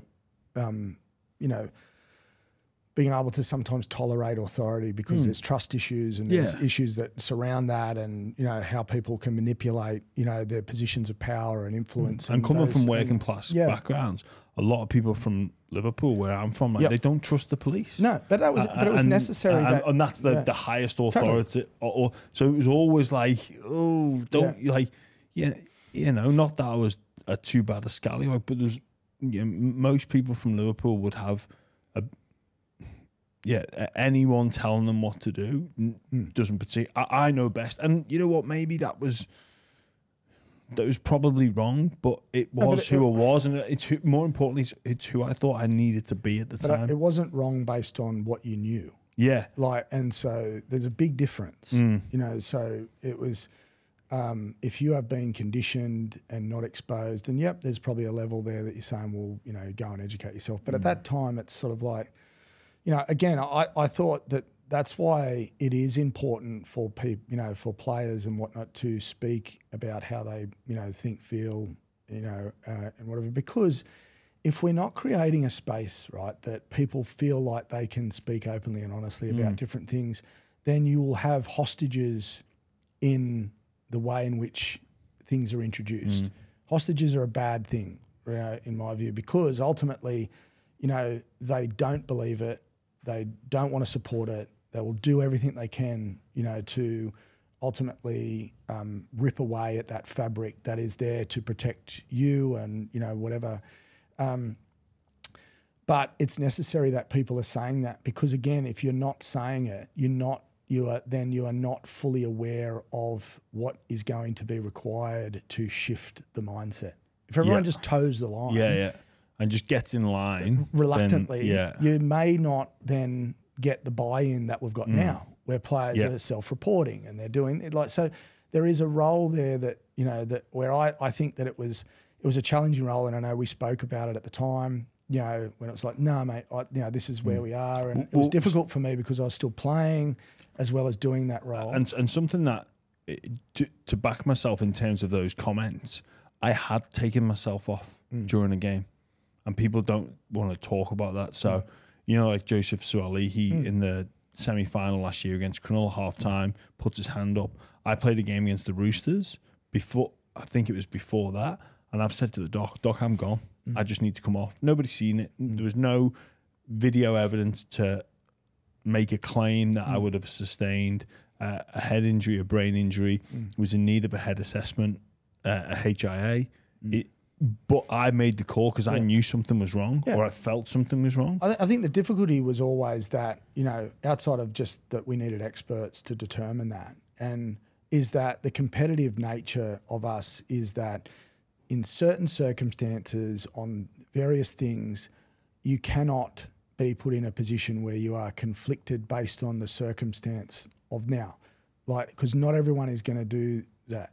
There are going to be times when you are in a position where it is, no, this game matters too much, because that's it. There is an element of very much, and there's been a shift in mindset of players because of things that we've advocated for, and NRL have looked to introduce as well, around, the 18th man and how that's, used, and not, again, it's all part of the mechanics of protecting players, but you've got to put things in place to then allow the safety of players to say, I'm out. Because if you just kept on eroding, it's much harder, to and also players and most people, they live in the moment. They live in the now. And, you know, I'm sure there's plenty of people that suffer ill health consequences or suffering through suffering ill health that look back at decisions that they made and gone, you know, I probably wish I didn't drink as much, or you know what, I probably wish I didn't smoke, or look at sport and go, you know what, I probably wish I didn't carry on, or wish I wouldn't, well, it wasn't allowed to carry on. But that's that's things catching up with you, where you know the benefit of hindsight's brilliant, but we live in at that time. People go, would you have it back? It's like, well, I can't, and also. Point. At that point, if you flash me back there, I'd tell you to piss off. I want to continue on. I don't care if James Graham in the future suffers that. No. I don't give a shit. I'm in the now. Yeah, and that's again one of the reasons why it is so important to have a game that respects the representative body. The representative body is strong enough to represent the collective, to field some of that tension, work through it, educate, understand. Take that forward to the game to understand, hey, there's some tension here, like we're going to need to work through it, because ultimately, you know, our job and the way in which the game is played, if you are not living in the now, unless you're a Joey, a Thurston, a Cam that are thinking 3 plays ahead, if you're not living in the now, you can't do your job. Yeah. You know, if you're worried about maybe I'm going to suffer an injury, then you're not going to carry the ball as hard as what you are. Like that. That is the mindset of that. So I'm not going to dive on that loose ball. That's why it's important to have people in positions that are looking top down, looking long term. That's where the role of the Players Association in hand in glove with the governing body and clubs and whatnot must always look at the future, because it's part of our job to look at things from a future perspective and find where's the risk, how do we mitigate that risk, what are the opportunities to improve, advance, and whatnot. And the education and awareness piece, because, look, there's people that ignorance is bliss, right? Where people enter into things and go, hang on a minute, what do you mean this has happened to me? Like, if there's one thing I can take is the fact that I entered into it voluntarily and was fully aware of the risk. And people may say, well, that's even more idiotic. Yeah. Like, and I think I've got my justifications for why I did what I did and who I was. I'm not going to betray my former self and say, well, he was an idiot. I'll die on that hill and pick apart anyone that wants to come at me for it. But it's just who I was. And I also thought that the mindset is very much is that there's a shift in education around. It's very hard to see still today some of the for you personally in that moment to look at the long term effects of the decisions that you make today. When you're in an injury perspective, and you would have done it, played with broken hands, fractured eye sockets, broken scapulars, torn medials, all these things that you go, that's okay. I'll take that risk. In hindsight, was it right? Well, at that point in time, it was. Yeah, based on the information that you had or that you were willing to listen to. Yeah, well, even that. So, the shoulder, elbow, hand injuries that you may say to a player, say, look, if you want to carry on, you're not going to be able to pick up your grandkids. Now, how is a player supposed to be able to process information about a person that doesn't exist yet? Or so far into the future where they go, well, will I even get there? Who cares? I don't care about my grandkids now. I don't even know who they are. I've not even had children yet. And that again comes back to the role of clubs and that around trust. So if you don't trust that people have got your best interests at heart, you're not going to listen, to them. And I think the game's come a long way, made some really important improvements. They have in a whole range of areas, not just in the the head impact and concussion space. There's more to do. We must remain vigilant. We must continue to ensure that we're getting the best the best tech, the best science, best research, and the best people and the collective minds of experts together to be able to ensure that we are staying ahead of this as much as possible. And on top of it as much as possible. It's it's a funny one. In terms of, you play, how much does the game owe you once you finish?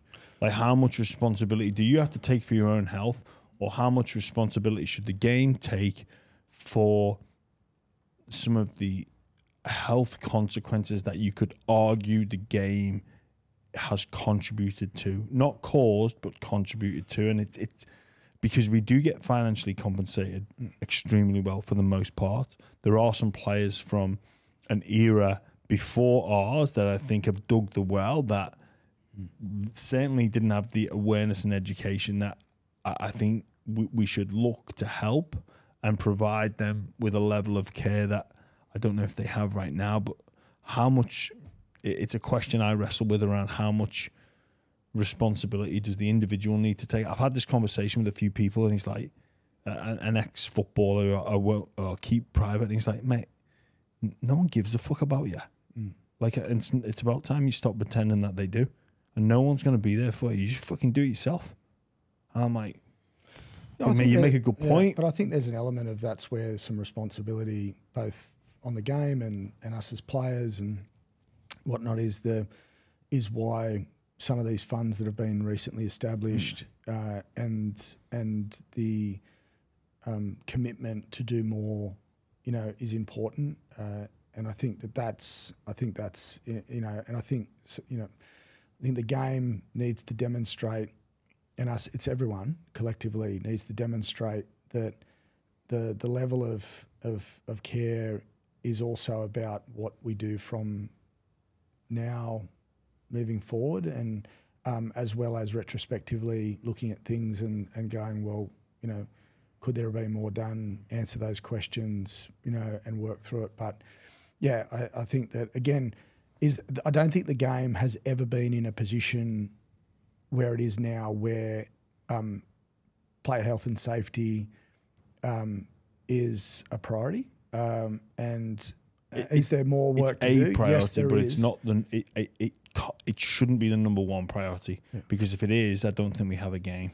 But I think under the definition of the terms safe, I don't think it's not ever going to be there. Well, I think what we need to ensure is that, are we doing as much, and is the game doing as much as it can? And look, that's an all-in approach, and it's a much bigger piece. But I think there is absolutely a desire to continue to want to ensure that that there is a priority placed on that. Like, do you want zero risk?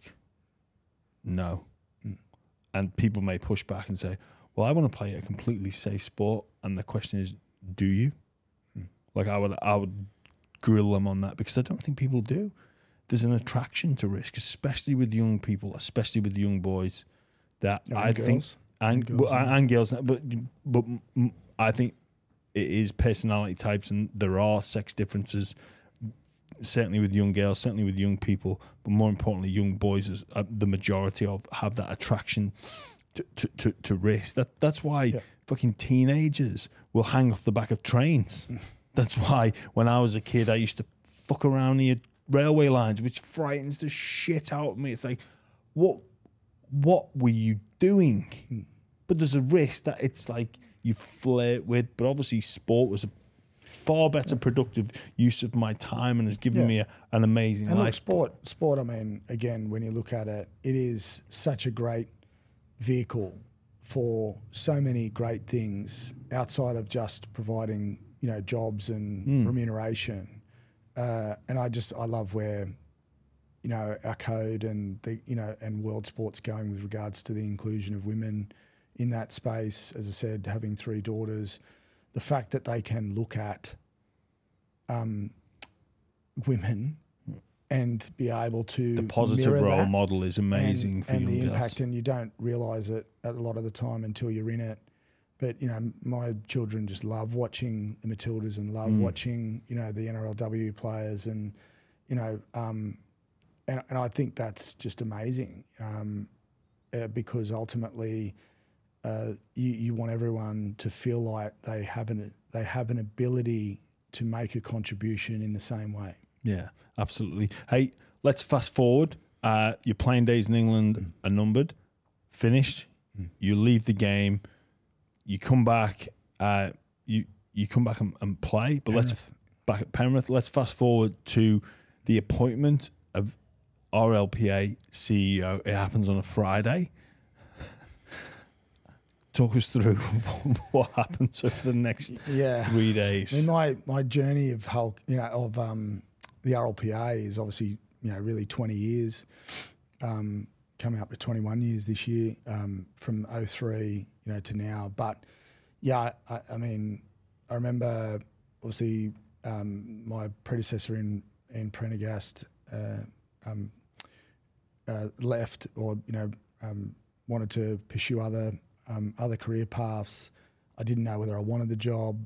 I don't know. There was something in me that was like, I think there was also that level of, like a lot of rugby league players, when you're pursuing a career and you've got, you're in a position of leadership and, with such accountability attached, and the weight of responsibility is that you've had this imposter syndrome type, do I actually have it, or am I going to get found out? As like, because ultimately you're sort of conditioned by many different things to say, well, you're just a rugby league player, or you're just a footballer, and you're not. And again, based on even what I just said before about girls and their ability to see other people being successful, that they can mirror. There isn't many rugby league ex-players that are put on a pedestal, that are in key leadership positions, in our game.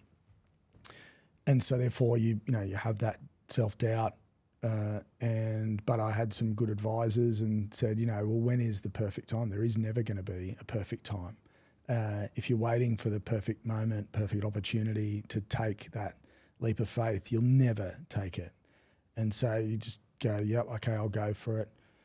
Got the job on the Friday. On the Monday, I don't know whether it was a sixth sense or whatever. That's, what I said about taking the job. On the Monday, the game's finished, and I got called into a meeting with some of the, with Todd and Peter and some of the clubs and some of the commission and some government officials, and they just say, it's over. Like, the game is stopping. This is round 3 of 2020? Yeah, it's 2020, yeah. And not only is it stopping, we actually don't have really any money left beyond a couple of months. Was that very real, the possibility of the game not being able to pay its debts? Yes. And pay its players? Yes.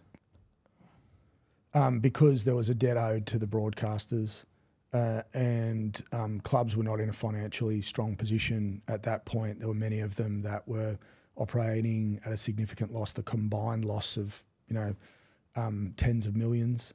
And so therefore they were, and any club that was obviously funded by Leagues Club money, shutdown of, various revenue generating areas in that space as well. But I mean, I remember sitting there just going, holy shit, like, we're in some trouble here.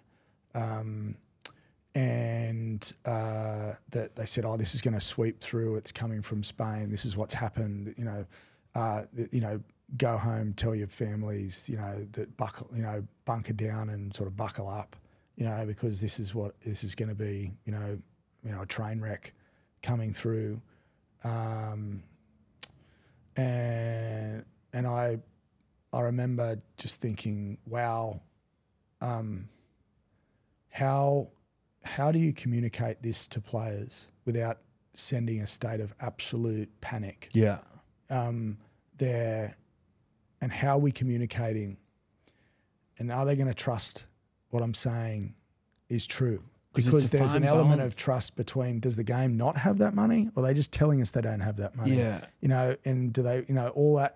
So there's so much conditioned thinking around trust and, belief and, what had gone on historically in our game. And and then I remember, like, you know, there was, I mean, Peter and I during that period, we would nearly speak every morning, you know, at 6 o'clock in the morning, or around sort of, you know, between 6 and 7 or whatever. I remember being in my garage at times so I didn't like wake up the girls and whatnot, talking about what's next and what are we doing and, you know, how are we doing it? And we only did that 2-month deal, if you remember. And so we did not do a long-term agreement like some of the other codes, where they said, well, we're going to do a deal now to secure the next 3 years. I believed in the game. I believed in our ability to pull together around, let's just do a 2-month deal based on the cuts. And then the game, the view and the hard view, driven obviously by Peter, but obviously with our support and us saying, right, we are going to go for this, but we're going to have to ride shotgun the whole way, because you're not going to get players to buy in to this, given some of the things that were, you know, in the public domain and the fear and whatnot, which was very real. And so there was that element.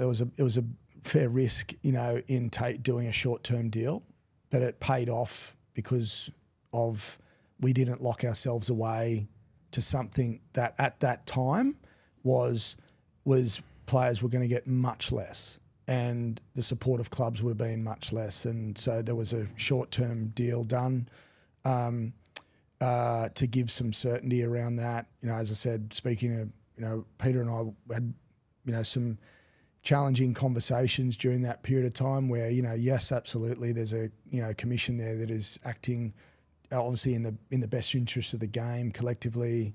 You know, every waking moment that you sort of exist in my role is that your job is to advance and protect the players' interests, whilst also having a lens on the game as well, and what is the game's, you know, how does the game survive? And that's why it is so important in that relationship to say, well, the game is obviously going to look after the game, but without the players, there is no game. Without the fans, there's no profession. So again, they all must work together, you know, and clubs are so fundamental in that space as well, because they're the vehicle on an individual player level. But I mean, there was many challenging moments, but I was really proud of our game about in that time when we needed to come together for collective benefit, and not just game benefit, community. Like, I've never seen it more important when your mates, where I live on the Central Coast, and they've got nothing, you know, work stopped, shut down, not paid, can't do this, you know, and they're desperate to watch sport because that is their escape. That is their window to, you know, a place that is not their day to day. You can just forget. And that was really sobering for me around that, where my mates on the Central Coast, without them, you know, obviously my family were critical, my wife and everyone, you know, the stress and the anxiety that you go through, and the back and forward, and some of the, you know, the rhetoric that gets, you know, that obviously people run, you know, greedy players and whatnot. And, you know, you were obviously playing at that time, and a really, you know, important leader as well, in holding me accountable and us accountable about, you know, what deals are you doing and why are you doing it, and explain that. And because, you know, we're like everyone else, we want to make sure that we're protecting our lot, and it's our job to sort of strike the right balance between not putting the foot to the floor, you know, all the way at times, but understanding that this is having the long-term like lens on it as well, because again, players are absolutely living in the mindset of the here and now. And that's why our role, you know, one of the reasons why our role is important. But without my friends in that space, not only was it a motivator, outside of obviously the fundamental motivator is the players who you are there to protect and advance their interests and support them.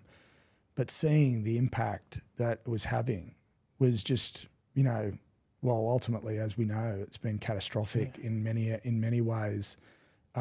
What has happened, you know, from some of that, the lockdowns and whose call was it to shut the game down? Like, it was the health authorities. The commission made the call. They were basing the call on the expert advice that they received from the government health authorities. And you know, I think it was like health advisors and whatnot.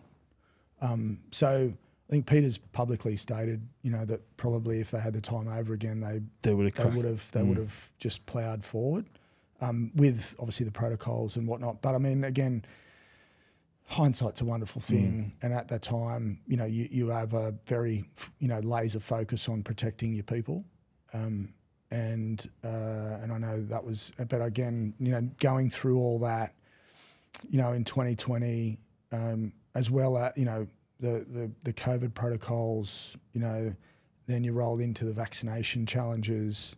Meanwhile, you know, personally, you're working through some stuff with regards to, you know, my father who was deteriorating, you know, with his Alzheimer's, and I was seeing the damage that the isolation was causing them and many people with different types of illnesses, and it was really hard to balance like it out where you got to hold it together for this and to put on the show and, you know, wear this mask for that. But, you know, there's a part of you that goes like, this is fucking hard, you know, this is hard.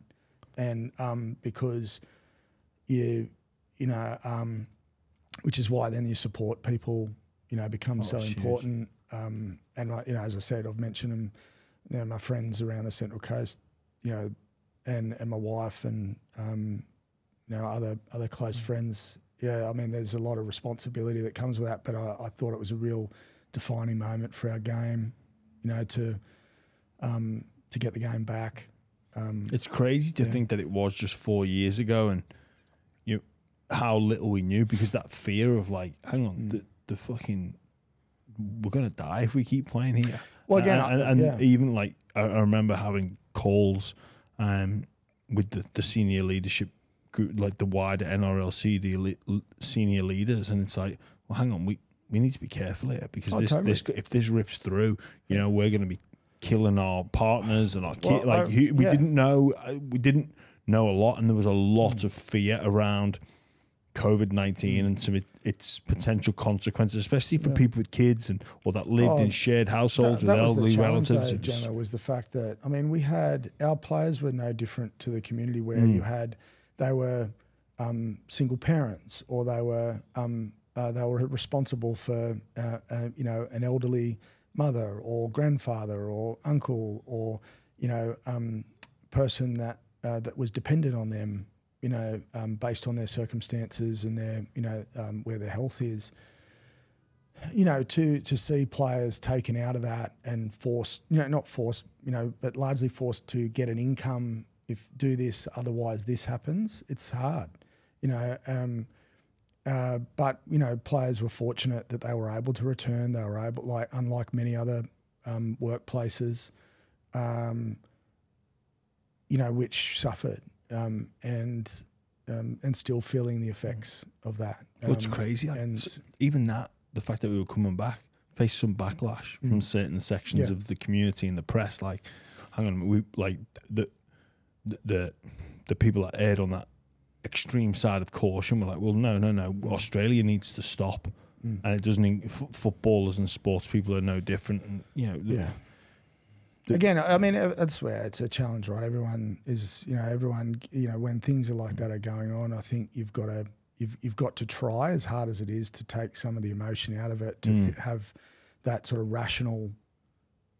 to put a rational lens on it based on the information that you've got, and you've got to be meticulous in how you get that information and the research that's required and the experts that you bring in, because ultimately you are responsible for our people. And so then to work through it. But I remember, like, during that period where I didn't know what to say to players. I remember staying up till 6 a.m. to send the first video message to players to say, you know, look after each other and yep, this is where it is. And I just couldn't get my words out. I was, you know, like, because he didn't know what to say. Like, you know, this is all new ground. My team, you know, who were amazing during that period, that they were vulnerable. Are they going to lose their jobs? No money, blah, blah, blah, and all that. So you had an obligation as a new leader to protect them, you know, and often, you know, that in leadership positions, you eat last. And so that's important, you know, to have that mentality, because ultimately putting others first was necessary. And so I you know, again, we're fortunate that the game was able to do that. You struggle to think about, you know, the you know, some of the people that were so deeply impacted, you know, by that. And but I think our players were community, that they are so deeply embedded in community. Then they're unlike a lot of codes in the US and Europe, where they don't remove themselves from community. They live amongst the community. They are, you know, they're deeply connected to that.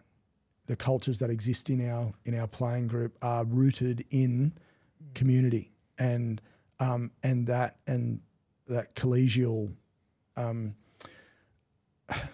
bond that exists there. So I thought, you know, players were acutely aware of the impact because their mum or brother or sister or dad or uncle had lost their job or, you know, been laid off and by, you know, whatever. And we know that a lot of players are responsible for looking after their families. So there's a lot of responsibility on them as well. I remember reading a few comments from people like, oh, who do these players think they are? Like, this has happened to someone in my... It's like, well, the same things happened to us. Like, we're the same. We've had my parents got COVID. Obviously, it was running through in England, and people had lost people, and we knew people that had lost jobs. It's like, players, they weren't immune from that. Yeah, but also I never really took that sort of stuff as personal, because of the fact that is their world, and their world's crumbling, you know, and so they have every right to, you know, whether right or wrong, they have a right to feel. Yeah. And so if that's how they felt at, you know, that time, that's okay. Yeah. You know, and so therefore it's just a matter of just controlling what we could control, and that was trying to get the game back for all the reasons in which I've spoken about. And but yeah, that's it was hard on many levels. It was amazing recovery from the game, and thankfully we got back and learnt a lot, I believe. The game is in such a strong position now, but I just want to take you back to the last CBA, which was played out publicly. Firstly, why does it take so long to get an agreement together, or a deal agreed upon from both parties, or all three parties, or four parties, whoever's involved? Yeah, I think there's a number of factors that can come into it, right? I mean, sometimes it can be the level of education and awareness on what is actually required to get a deal done, the knowledge of the industry, and the depth in which, you know, a CBA goes into. This isn't, you know, like something just on the back of the coaster. You know, this is a comprehensive document that's required to safeguard the game, the people in it, and provide direction. And it's largely a relationship document. A lot of people liken it to a commercial agreement. It's not. It sets the framework, and it sets the standard in which how people are going to be treated whilst they are in our industry.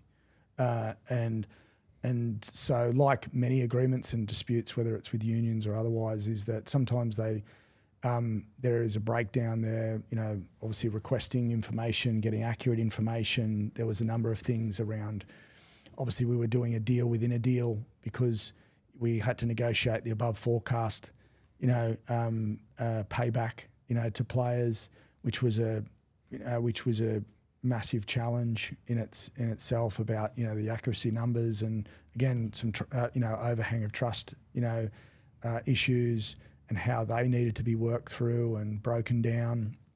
But again, I think having, the chair of the game, like it was part of all of that, and of course Andrew, and we were also breaking new ground because we were establishing a collective bargaining agreement with women that had never really been had never had a CBA in place. They had some terms and conditions on a rolling annual basis, but they never had the protection of what they deserved around, not just payments, but pregnancy and parental policies and relocation allowances and understanding the nuance that exists between the women and the men. And they, absolutely there are terms and conditions that, overlap each other, but they have their own challenges and various nuance that exists that must be prioritised for their circumstances and what is required based on, they're not full-time professionals at the moment. I certainly, will be striving to have that happen in the very near future, which is necessary for our game. And we've seen the benefits of it. And, I make no mistake, in my view, our women's game will be the most dominant national and domestic competition in the Southern Hemisphere, in my view. And I think it already is. I think the Matildas are incredible, what they've done. And, women's sport in general is piggybacking off the back of, some of their incredible achievements and how they're inspiring, a nation and uniting men and women, really. Where that's got to, and kids. But, it was frustrating that the challenges around the length of time, and I can only speak on our behalf, is the fact of, there was obviously the constant press of wanting to get the deal done. Fortunate enough, we got it done. It was, it was painful to think that the game got to where it did, but for us, there was no other alternative. Because ultimately you are in a position where, what do you do if you feel like there's an injustice and you feel like there is, more to provide players to ensure that they feel like they are partners in the game and they are, fully respected, then you're not going to roll over. You're not going to, I think that if you have such a strong conviction towards something, which I have towards the player movement and the way in which players, must be part of the solution, not the problem, then you nearly have this moral and ethical obligation to do everything you can to ensure that that happens. And even if it's to the detriment of yourself. Because if you don't, what's the alternative is what? Like you walk away and go, you dog that. Yeah. And when you knew that you had, you knew that there was a moment to do something that ultimately will bring the game together and the game will benefit from this, and you didn't do it, like that's a lifetime of regret. Yeah. And that's something that the pain of that is, that's not how I was raised. Yeah. And that's not me. And James, as you know, as a player, you're faced with that every day. Like you get bashed up every day. It's hard, training's hard. No different to other jobs, like, that's hard. There's different hard, right? And this was just a different hard, but it conditioned, you're conditioned to hang on and just, keep stepping forward. And that gets tested even more. As difficult as these negotiations and the things you're talking about would be to deal with in a private setting, But when you throw in the media pressure that this can, and the media pressure that adds to what's happening and on a personal level for players, you as an individual and your organisation, the RLPA, how do you manage that when a story would break or be not even personal attack on you yet, but attacking not your ideologies but your stance and where you're coming from, and that maybe not representation, a strong representation of your actual position? Yeah, I mean it's hard because again, if you have this mindset of what you are doing is right and fair and just, for all the reasons that you've got, like, your claims are your claims, you've done your work, you've done your research, you know what's out there, you know what's available in other sports, in other sectors, in the workplace, in other environments. Why can't we get that here? Why do we not want to be number one?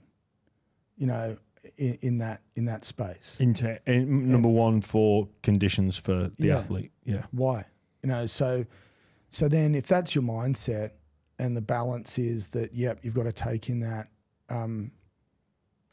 it's hard. I mean, I'd be lying if I said that it wasn't hard, and the struggle that you go through on a personal level. And in that period, like, I lost my father, who was my best friend. We had our third child. This is all in the background, but that's life. That's, unfortunately, it's not gonna. It doesn't wait for anyone. It's not gonna wait and say, "Are you ready now?" Like, to deal with this. It just happens, and that's like everyone else. Everyone else is dealing with their own shit. I'm no different, and everyone's got it. But it's hard when you feel like you just want peace, you just want the game to move forward, you just want us to come together because what you've got is so special, and you want it to hit the high notes all the time. And so, therefore, it's hard when different people, it becomes quite brutal in plenty of areas. But you've got to learn to rise above it. You've got to learn that quite often it's not personal.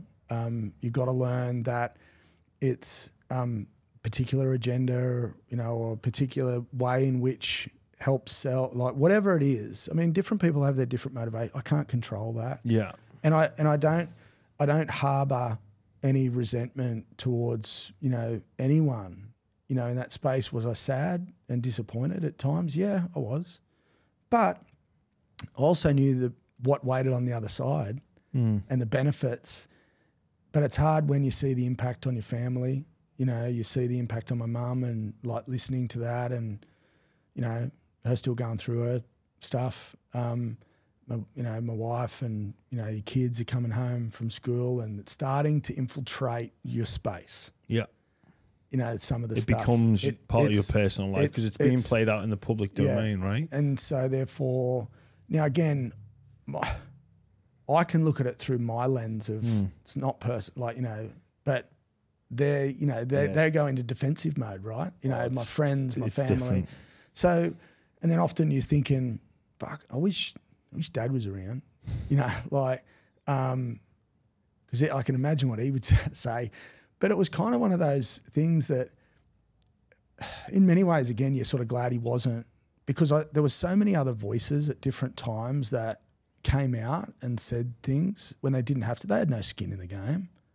And, like, literally the outcome was not going to hurt them. It's not going to have any impact on them.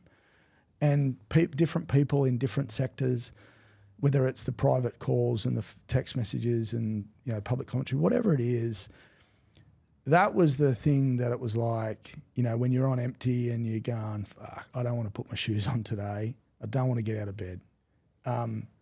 They're the sort of moments where you sort of go, yep, like, and do it. And I think, you know, you take a lot out of it. I'm very protective of my family. I remember going to Origin when we'd pull the trigger and the players said, no, we're not going to talk, and Origin was on, and you feel this.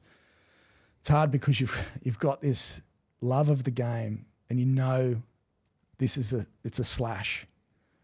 You just hope that it's not a pound of flesh that kills it, and you sort of go, you know, what's the alternative? I remember walking through the crowd to get to the stadium, and I was thinking, you know, like my mum's here, and I'm taking my mum, and I'm thinking, like, what is people going to say, and you know, whatnot, because you sort of shut down from social media sort of stuff, and you try not to, you know, take in some of that.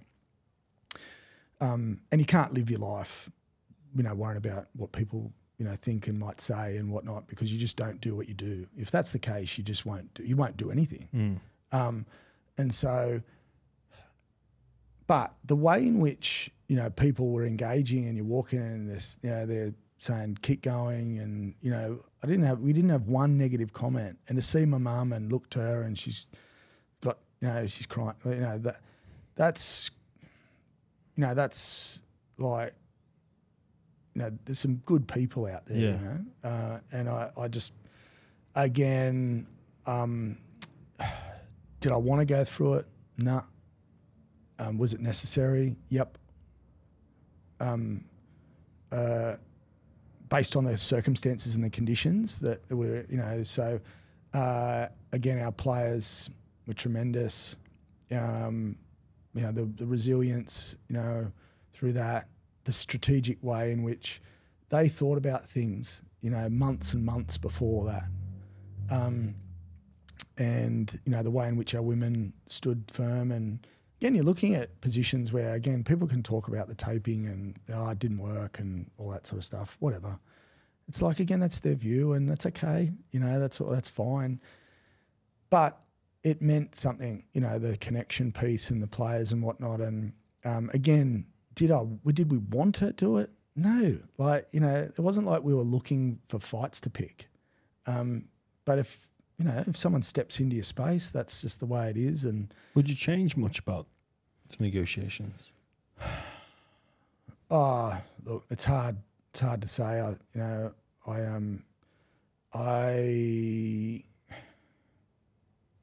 Again, I can only control what we do on our side. I think there were, you know, there was lessons to be learned. You know, work through that debrief. You know, it's something that is necessary for our business and the future of the RLPA to understand how did we get there? What are the learnings from that?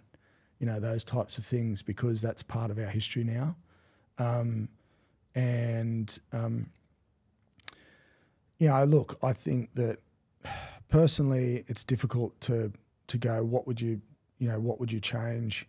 Because ultimately nearly every decision that we made was underpinned with reason and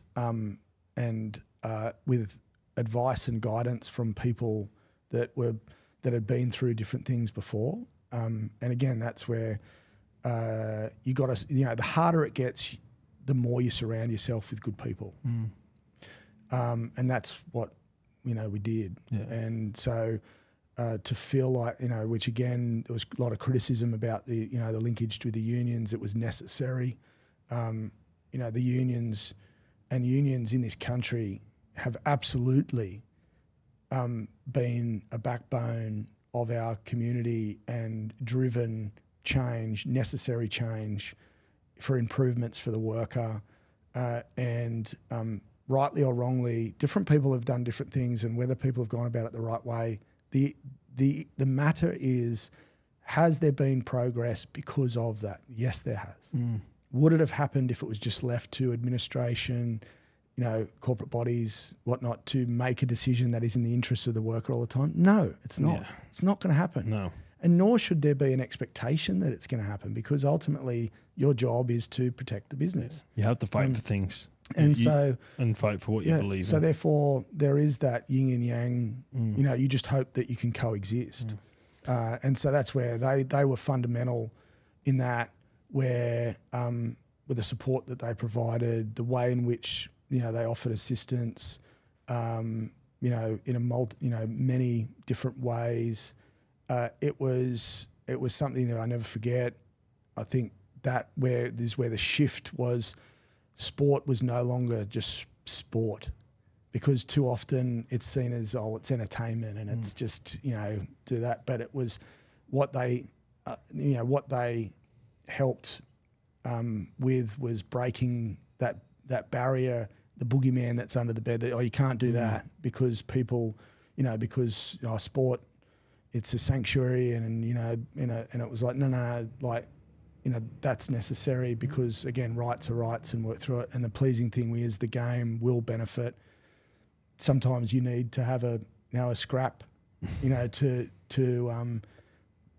for progress to occur and for us to come together and move forward. And that's what I'm really looking forward to, is now the foundation and the runway that we've got, you know, to do it.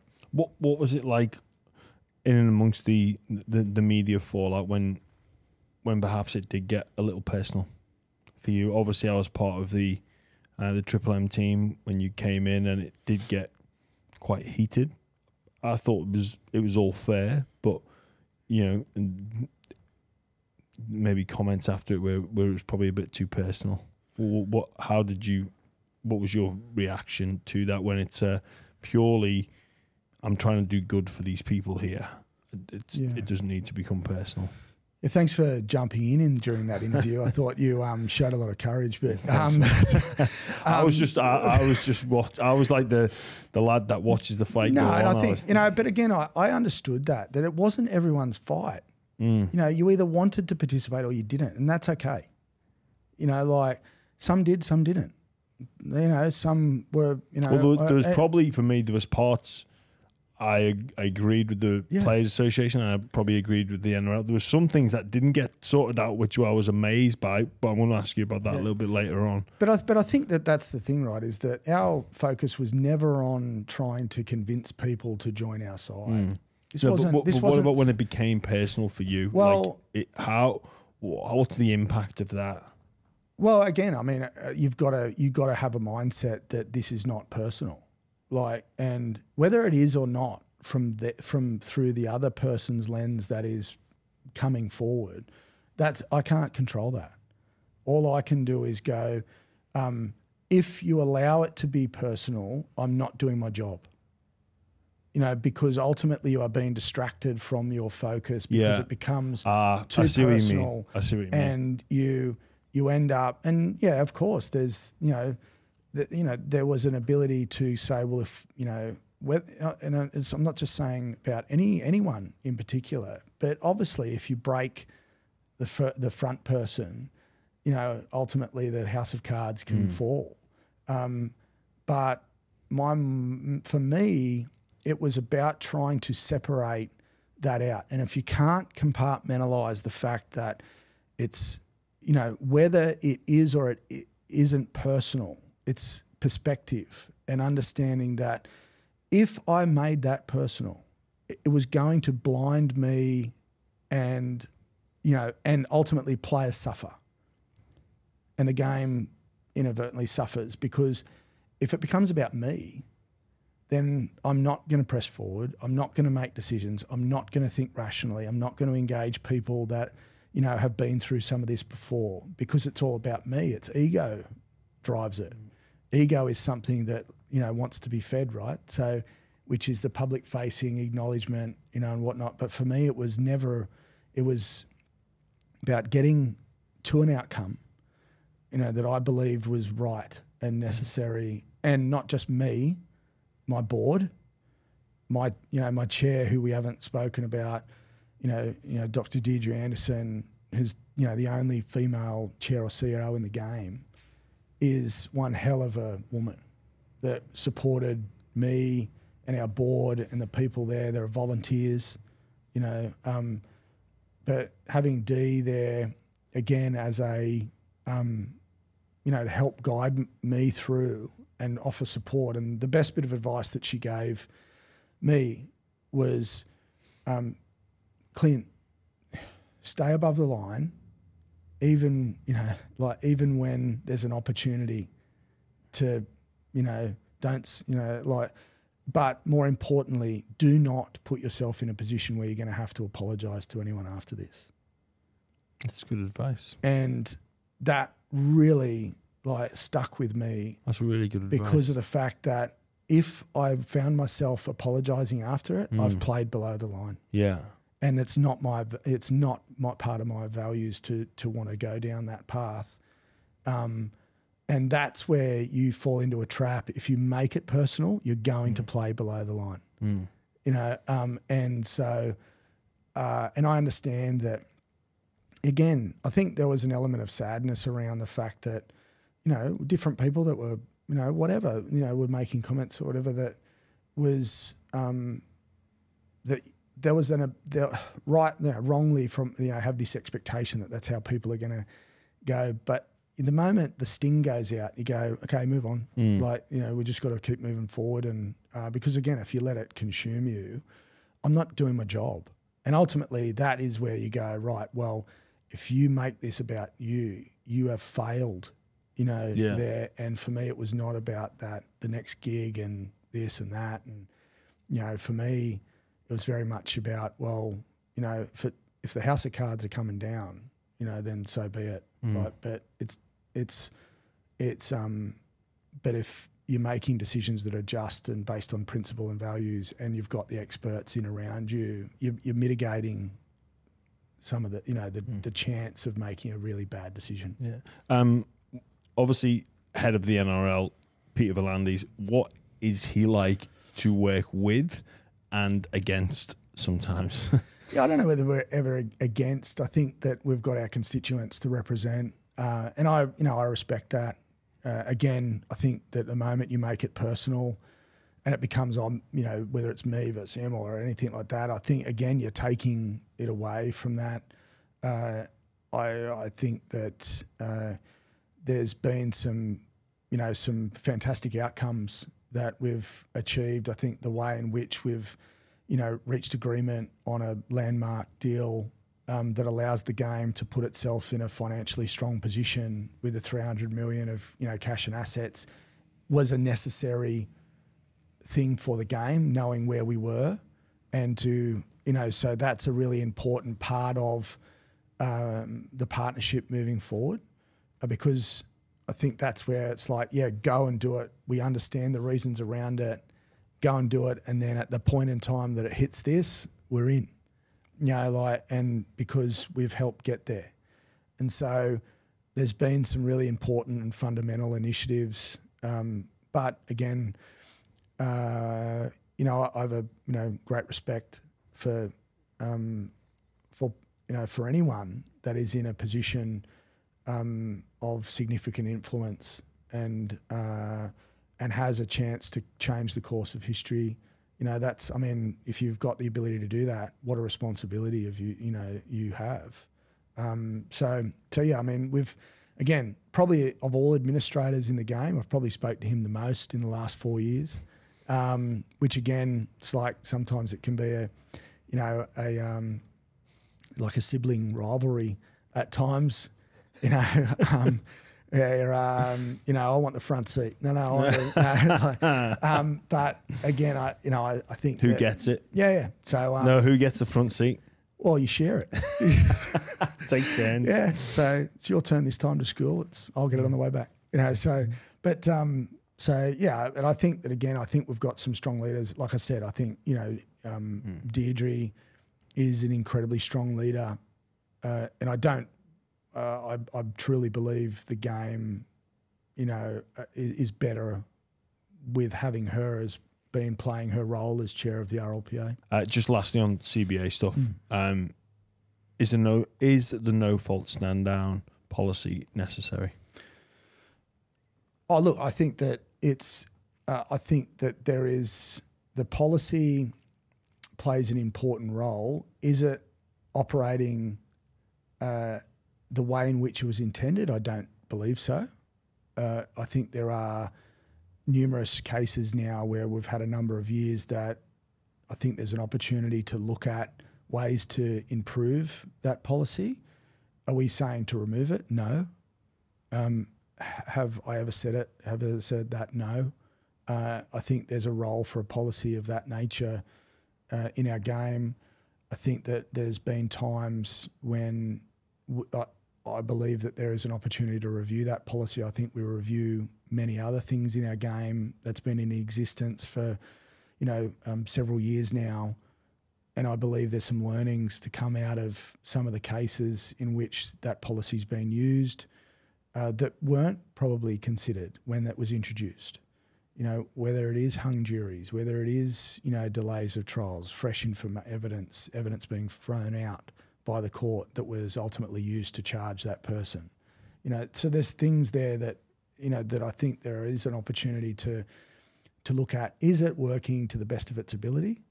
And that's a question that you have to ask yourself. It's no different to, are the policies that are existing in our game, whether it's, concussion, whether it's rule changes, whether it's other areas of our industry, is it working to the best of its ability? Is there new information and new evidence to suggest that there is another way and a better way, to do it? And I think having the open mind around that is important. Okay. It is a difficult topic to navigate. Obviously, as a player,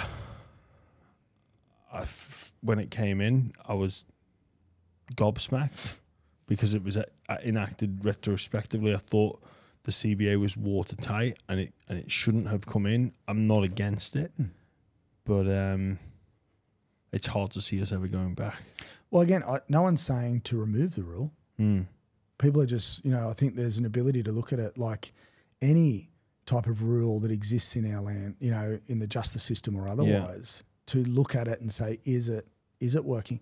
And maybe after that process, you find out, well, that's the best. I guess something you said before, if you acted on new information, then you're almost telling them they're either innocent or guilty, if that makes sense. I'm talking about that if information that was relied upon in a charge that was laid against a player was then thrown out of the court because it was wrong, misleading, not true, bad, someone's put forward some dodgy evidence that led to a charge which ultimately then leads to the player doing it. Again, there is no right to go back to the commission and say, hey, can you look at my situation now, because that's no longer thrown out, and that was sort of that. There is no opportunity for that. That's all. Again, no one is saying about removing it. What we are saying is that if we want to continue to strive to be the best, these policies and codes and, the way in which the game is played and the protection that we're providing and the support and different, everything, there has to be an opportunity to say, is there an ability to improve? If there's not, there's not. That's all we're saying. Yeah, fair play. Before we get into the 4 questions for each and every guest, the Jack Newton Classic, obviously an important part of your family's legacy. Can you tell us a little bit about that and how much that means to you? Yeah, I mean, it means a great deal because it's part of, my family's story, my dad and mum's story, the fact that Dad, it started in 79 before I was born, the year my sister was born, and we're a tight family, and so therefore, Dad was still playing on the tour at that point. It was his way. He'd always had a deep belief that investment in juniors was the pipeline and the pathway for long-term success of the code, and that was in an era where most golf courses, well, all at that point, not all, a clear majority of them didn't care about junior golf, didn't care about the pipeline, didn't want kids members at their club, didn't want kids playing and clogging up their, their rounds on a weekend. But that was where Dad was like, no. That he always wanted to invest in junior sport. That gave him a vehicle. It started in Noosa Tawantin, and proudly it's going for sort of 44 years. We've awesome. Raised over $7.5 million for diabetes, and which Dad and my grandfather had, and junior golf. Dad started the Junior Golf Foundation, which has been the beneficiary of the Jack in '86. A couple of years after, obviously, he had his accident. He was told not to do it. He had no support at that time from the PGA or Australian Golf or Golf Australia or whatever, because people had that mindset of, we're not going to, no way, kids, because golf was so, in many ways stuck up in that regard about, you got to have your socks put up, you got to do this and you got to do that. But ultimately what they failed to understand is the lessons that golf teaches kids is everything that society needs. Respect your elders, scoring your card, honesty. Honesty, waiting for people to hit, putting your divot back. Like, there's so many different things. Yeah, where there is, yeah. And that's I've what never Dad thought of it like that, but you're right. loved about golf was there are some deep value sets that exist within our game that extend, should extend into the community. So, yeah, that's it's part of a legacy. It's just something else that I do, which fortunately enough, you must really enjoy that side of it. Yeah, I do. I think, my wife's been fantastic in Carly, and she's taken that on, and played a lead role in ensuring that it continues on, because she doesn't have to. She's sort of married into it, as well as married into plenty of other things that comes with our family. But I'm really proud of that too, that we get to share that and the legacy piece around, my sister's kids and my kids, packing the gift bags, which is what I did, and packing those and being a part of it, because I think that was also a really big part of our family, and where I got to see it was the give back to community. If you are in a position where you can make a difference, it's absolutely necessary. And it's part of sort of, whether they were the 7 rules of my father or not, but he used to say them, around, the fact that if you've got a loyal friend, stay close to them, because it's hard to find and it's a sign of strength and character. Don't let anyone tell you can't do something. Have a go and find out for yourself.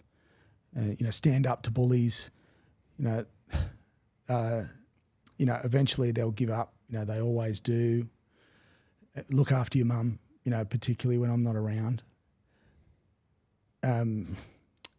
Finish what you start, particularly if it's your drink, and someone's bought it for you. Life isn't fair, so just get on with it, and leave the world better than when you found it. And I think that that's really at the core of it, is that if you have an opportunity to make a difference, there's responsibility that comes with that, but take it. Yeah. I think it's great that our kids like me are able to see the benefits of giving back, paying it forward, doing something that is beyond you and your world. I think that's why I'm proud of the, Jack Newton Junior Golf Foundation. It is the strongest and longest junior golf foundation in this country, and we're proud of that. And it will continue to be whilst I'm chair of that organisation. And that's part of, again, our story, and it's a part of, my mum and dad's story that you never want to not be told. Yeah, well, those are pretty sound advice, mate. That's awesome. The 4 questions for each and every guest. The dream spine. So 1679. No rules. So over to you. This is a hard one. I've had some great spines. I mean, fullback, Slater. Obviously, the time at Melbourne and what he's been able to do. 7 is Joey, because I saw him every day. I mean, Cooper, geez, like how do you leave Coops out? 6, is I'd probably is this who I've played with? Oh mate, there's no rules. Yeah, there's no rules. But we're anti-authoritarian. Yeah, I think that, a 6 I'd love to have seen, Joey and Joey and Thurston to play together at some capacity, or even GI at 6. But I'll put Thurston in there, and then 9 is a difficult one for many reasons, where you've got Smith and Badiris. That's a tough call for who you've played with. Good luck. And I don't know whether I can make that call. That might be one of those ones where you take the front seat on the way to school, and you take the front seat on the way home from school. That is. So that's Slater, Thurston at 6, Johns at 7, and Badira/Smith at 9. You're right, mate. I got asked to do a best 17. Yeah. I'm like, I can't do that. I missed too many people out. Yeah. It is difficult. If football didn't exist, what do you think you'd be doing? I think I probably would have had a crack at golf. Probably. Sock short, pulled up properly, collar proper. No, I would have liked to have gone down the John Daly path and really disrupt, the golf industry. I loved woodwork. I loved carpentry. Did you? I really thought that was me. If league wasn't it. Carpentry. I was never a brickie. I lasted 2 weeks as a brickie's labourer. I thought, no, this isn't me. Kept on banging my head on the scaffolding on the second story. The most interesting person that you've met along the way? I've met some complex people. I think the most interesting man was probably Bob Hawke, because my father and him were very close. Bob was very close to Dad prior to his accident. Bob came into power, around that time. He provided a lot of support to Dad with regards to being the patron of the Jack. They both were just like, not a married couple, but when they were together, they just enjoyed each other's company, nearly like, two brothers that you'd go, shit, if they get together, there's going to be some chaos. And I think Bob probably saw his life play out through. He let Dad play the role in which Bob probably couldn't play anymore when he became Prime Minister. But I think that I had such a deep admiration for Bob with regards to my dad and I would go for dinner with him, once every year or two. Prior to his passing, we'd go to Beppy's. He'd want his favourite spot where he could smoke his cigar in there and, in his room. And you just sit there and listen to the stories. And he had such a passion for sport, and he loved the stories of sport. He loved the golfing stories, and he loved what it was about. And some of those times where you're listening to, how he came to power, like how he worked through some of the agreements and the way in which, you work. Like, it's just, I'm very fortunate to have been exposed to those moments, which when they both go, which now they have, it's like the two people in the Muppets, at the Royal Theatre, that they're sort of like they're just so good. They were so good together. Which was interesting. That's a brilliant answer. I think that's the best I've had. A sliding doors moment. You think about either the alternative or what actually happened. I think it was how I met my wife. If that doesn't play out the way it does in Newcastle and Melbourne, I don't play in England. I then got injured in 2008. I booked a month holiday. I had a thing for going on European trips. Even when I was in Australia, I'd backpack around Europe for 4 to 6 weeks on my own. Post-season, when people were happy to go to Bali and whatnot, I was going, no, I'm going over here. And so I booked in to go to Ibiza, and a friend of mine came with me. We went over. I get on the plane. I'm sitting next to, this glamour, which is my now wife. I've flown in many planes, and I've never had a chance to sit next to anyone that was sort of someone that you're going, oh, yeah, you know, like there's something about you. I was hung from the night before. It was a 6:30 flight, and you know, I'd sort of been out the night before. How good's that? Getting on the piss the night before you go on a trip. It's something I've done before, and I'll continue to do. And so you do that. I get on the plane. I sit down, and I'm going, oh, you know, she's got a boyfriend there. I think next to her, you know, on the plane. I smashed 2 bacon and egg McMuffins and just pass out, like, you know, on the plane. Didn't speak to her at all. We go our separate ways. The person I was travelling with wanted to go to a particular nightclub that night. I didn't. I wanted to go somewhere else. Toss of the coin. I win. I walk in, and she's the first person that I run into. In Amnesia, it's like 3,000 people. Wow. Like in there. And at that point, you know, you're going, well, and at that point I thought she was still with the bloke. And then it sort of a few days went by, we sort of started hanging out like our groups. Mm. And then at the last day I was like, are you guys together? You know, it was like, no, we're not. You know, I was like, oh, you know, and then I said, right, well, I'm going to take you out as soon as I get back from, you know, travelling around Europe. Flew back into Manchester, staying with Matt King and Key at the time. They were at Salford and flew back in, took her out, and been together ever since. That was 2008. Isn't it funny how these things work? Well, mate, that just about wraps us up. Some of my reflections from this interview, the one thing that really sticks out is hearing about you and your dad going on those car journeys, and like took me back. Like I was, you were talking, and I was grinning from ear to ear. Because it was just like, Jesus Christ, that was like me and my old man. I'm one of 7, but me and him had a lot of special memories watching games of rugby league together. And Jesus, what I'd get, probably didn't, I'm probably going to call him and say thanks, because you just don't know when that chance might go. Do that. Yeah, I advise you that my regret is I didn't ask enough questions before Dad went. Yeah, and you're just like, fucking hell, they were good times.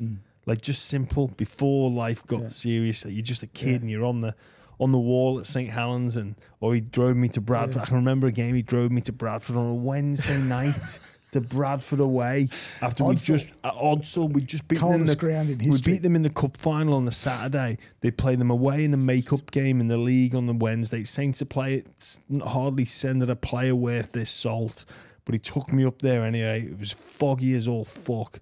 But we still went up there and I enjoyed it, and it was those are the memories that'll stay with me. Yeah. And don't forget when you're doing that is ask him how he felt. Yeah, you know, because that's the part that you know, your memories come and go. The reason why you hold on to memories, in my view, is you remember how you felt at that time, which forces you to remember that moment. Yeah, you know, it's you remember how it made you feel, right? And the other thing is, I don't know if you remember this, but I remember speaking with you after I'd hung up the boots, and you said, Jammer, just do me a favour. You finish now. Just go and get a quiet beer by yourself and just think about your contribution to the game. Not about anything. You said, think about your contribution to the game, because it's been amazing. You played against you in England. You've come over here. Not many English people do. And it's one of those conversations that I remember. I remember doing it and just having a beer and just kind of like, oh, yeah, so I want to say thank you for that, because it had a really was really impactful on me and thoughts. And I didn't exit the game. It was a magnificent exit, but I had my struggles when I was first coming to terms with it. So thank you for those keen words of advice. We didn't manage to get into what's next, but I think with the values that you have in whatever industry that you aspire to be into, you will be a success. So thank you for joining us on the Bar Room, mate. We're not done yet.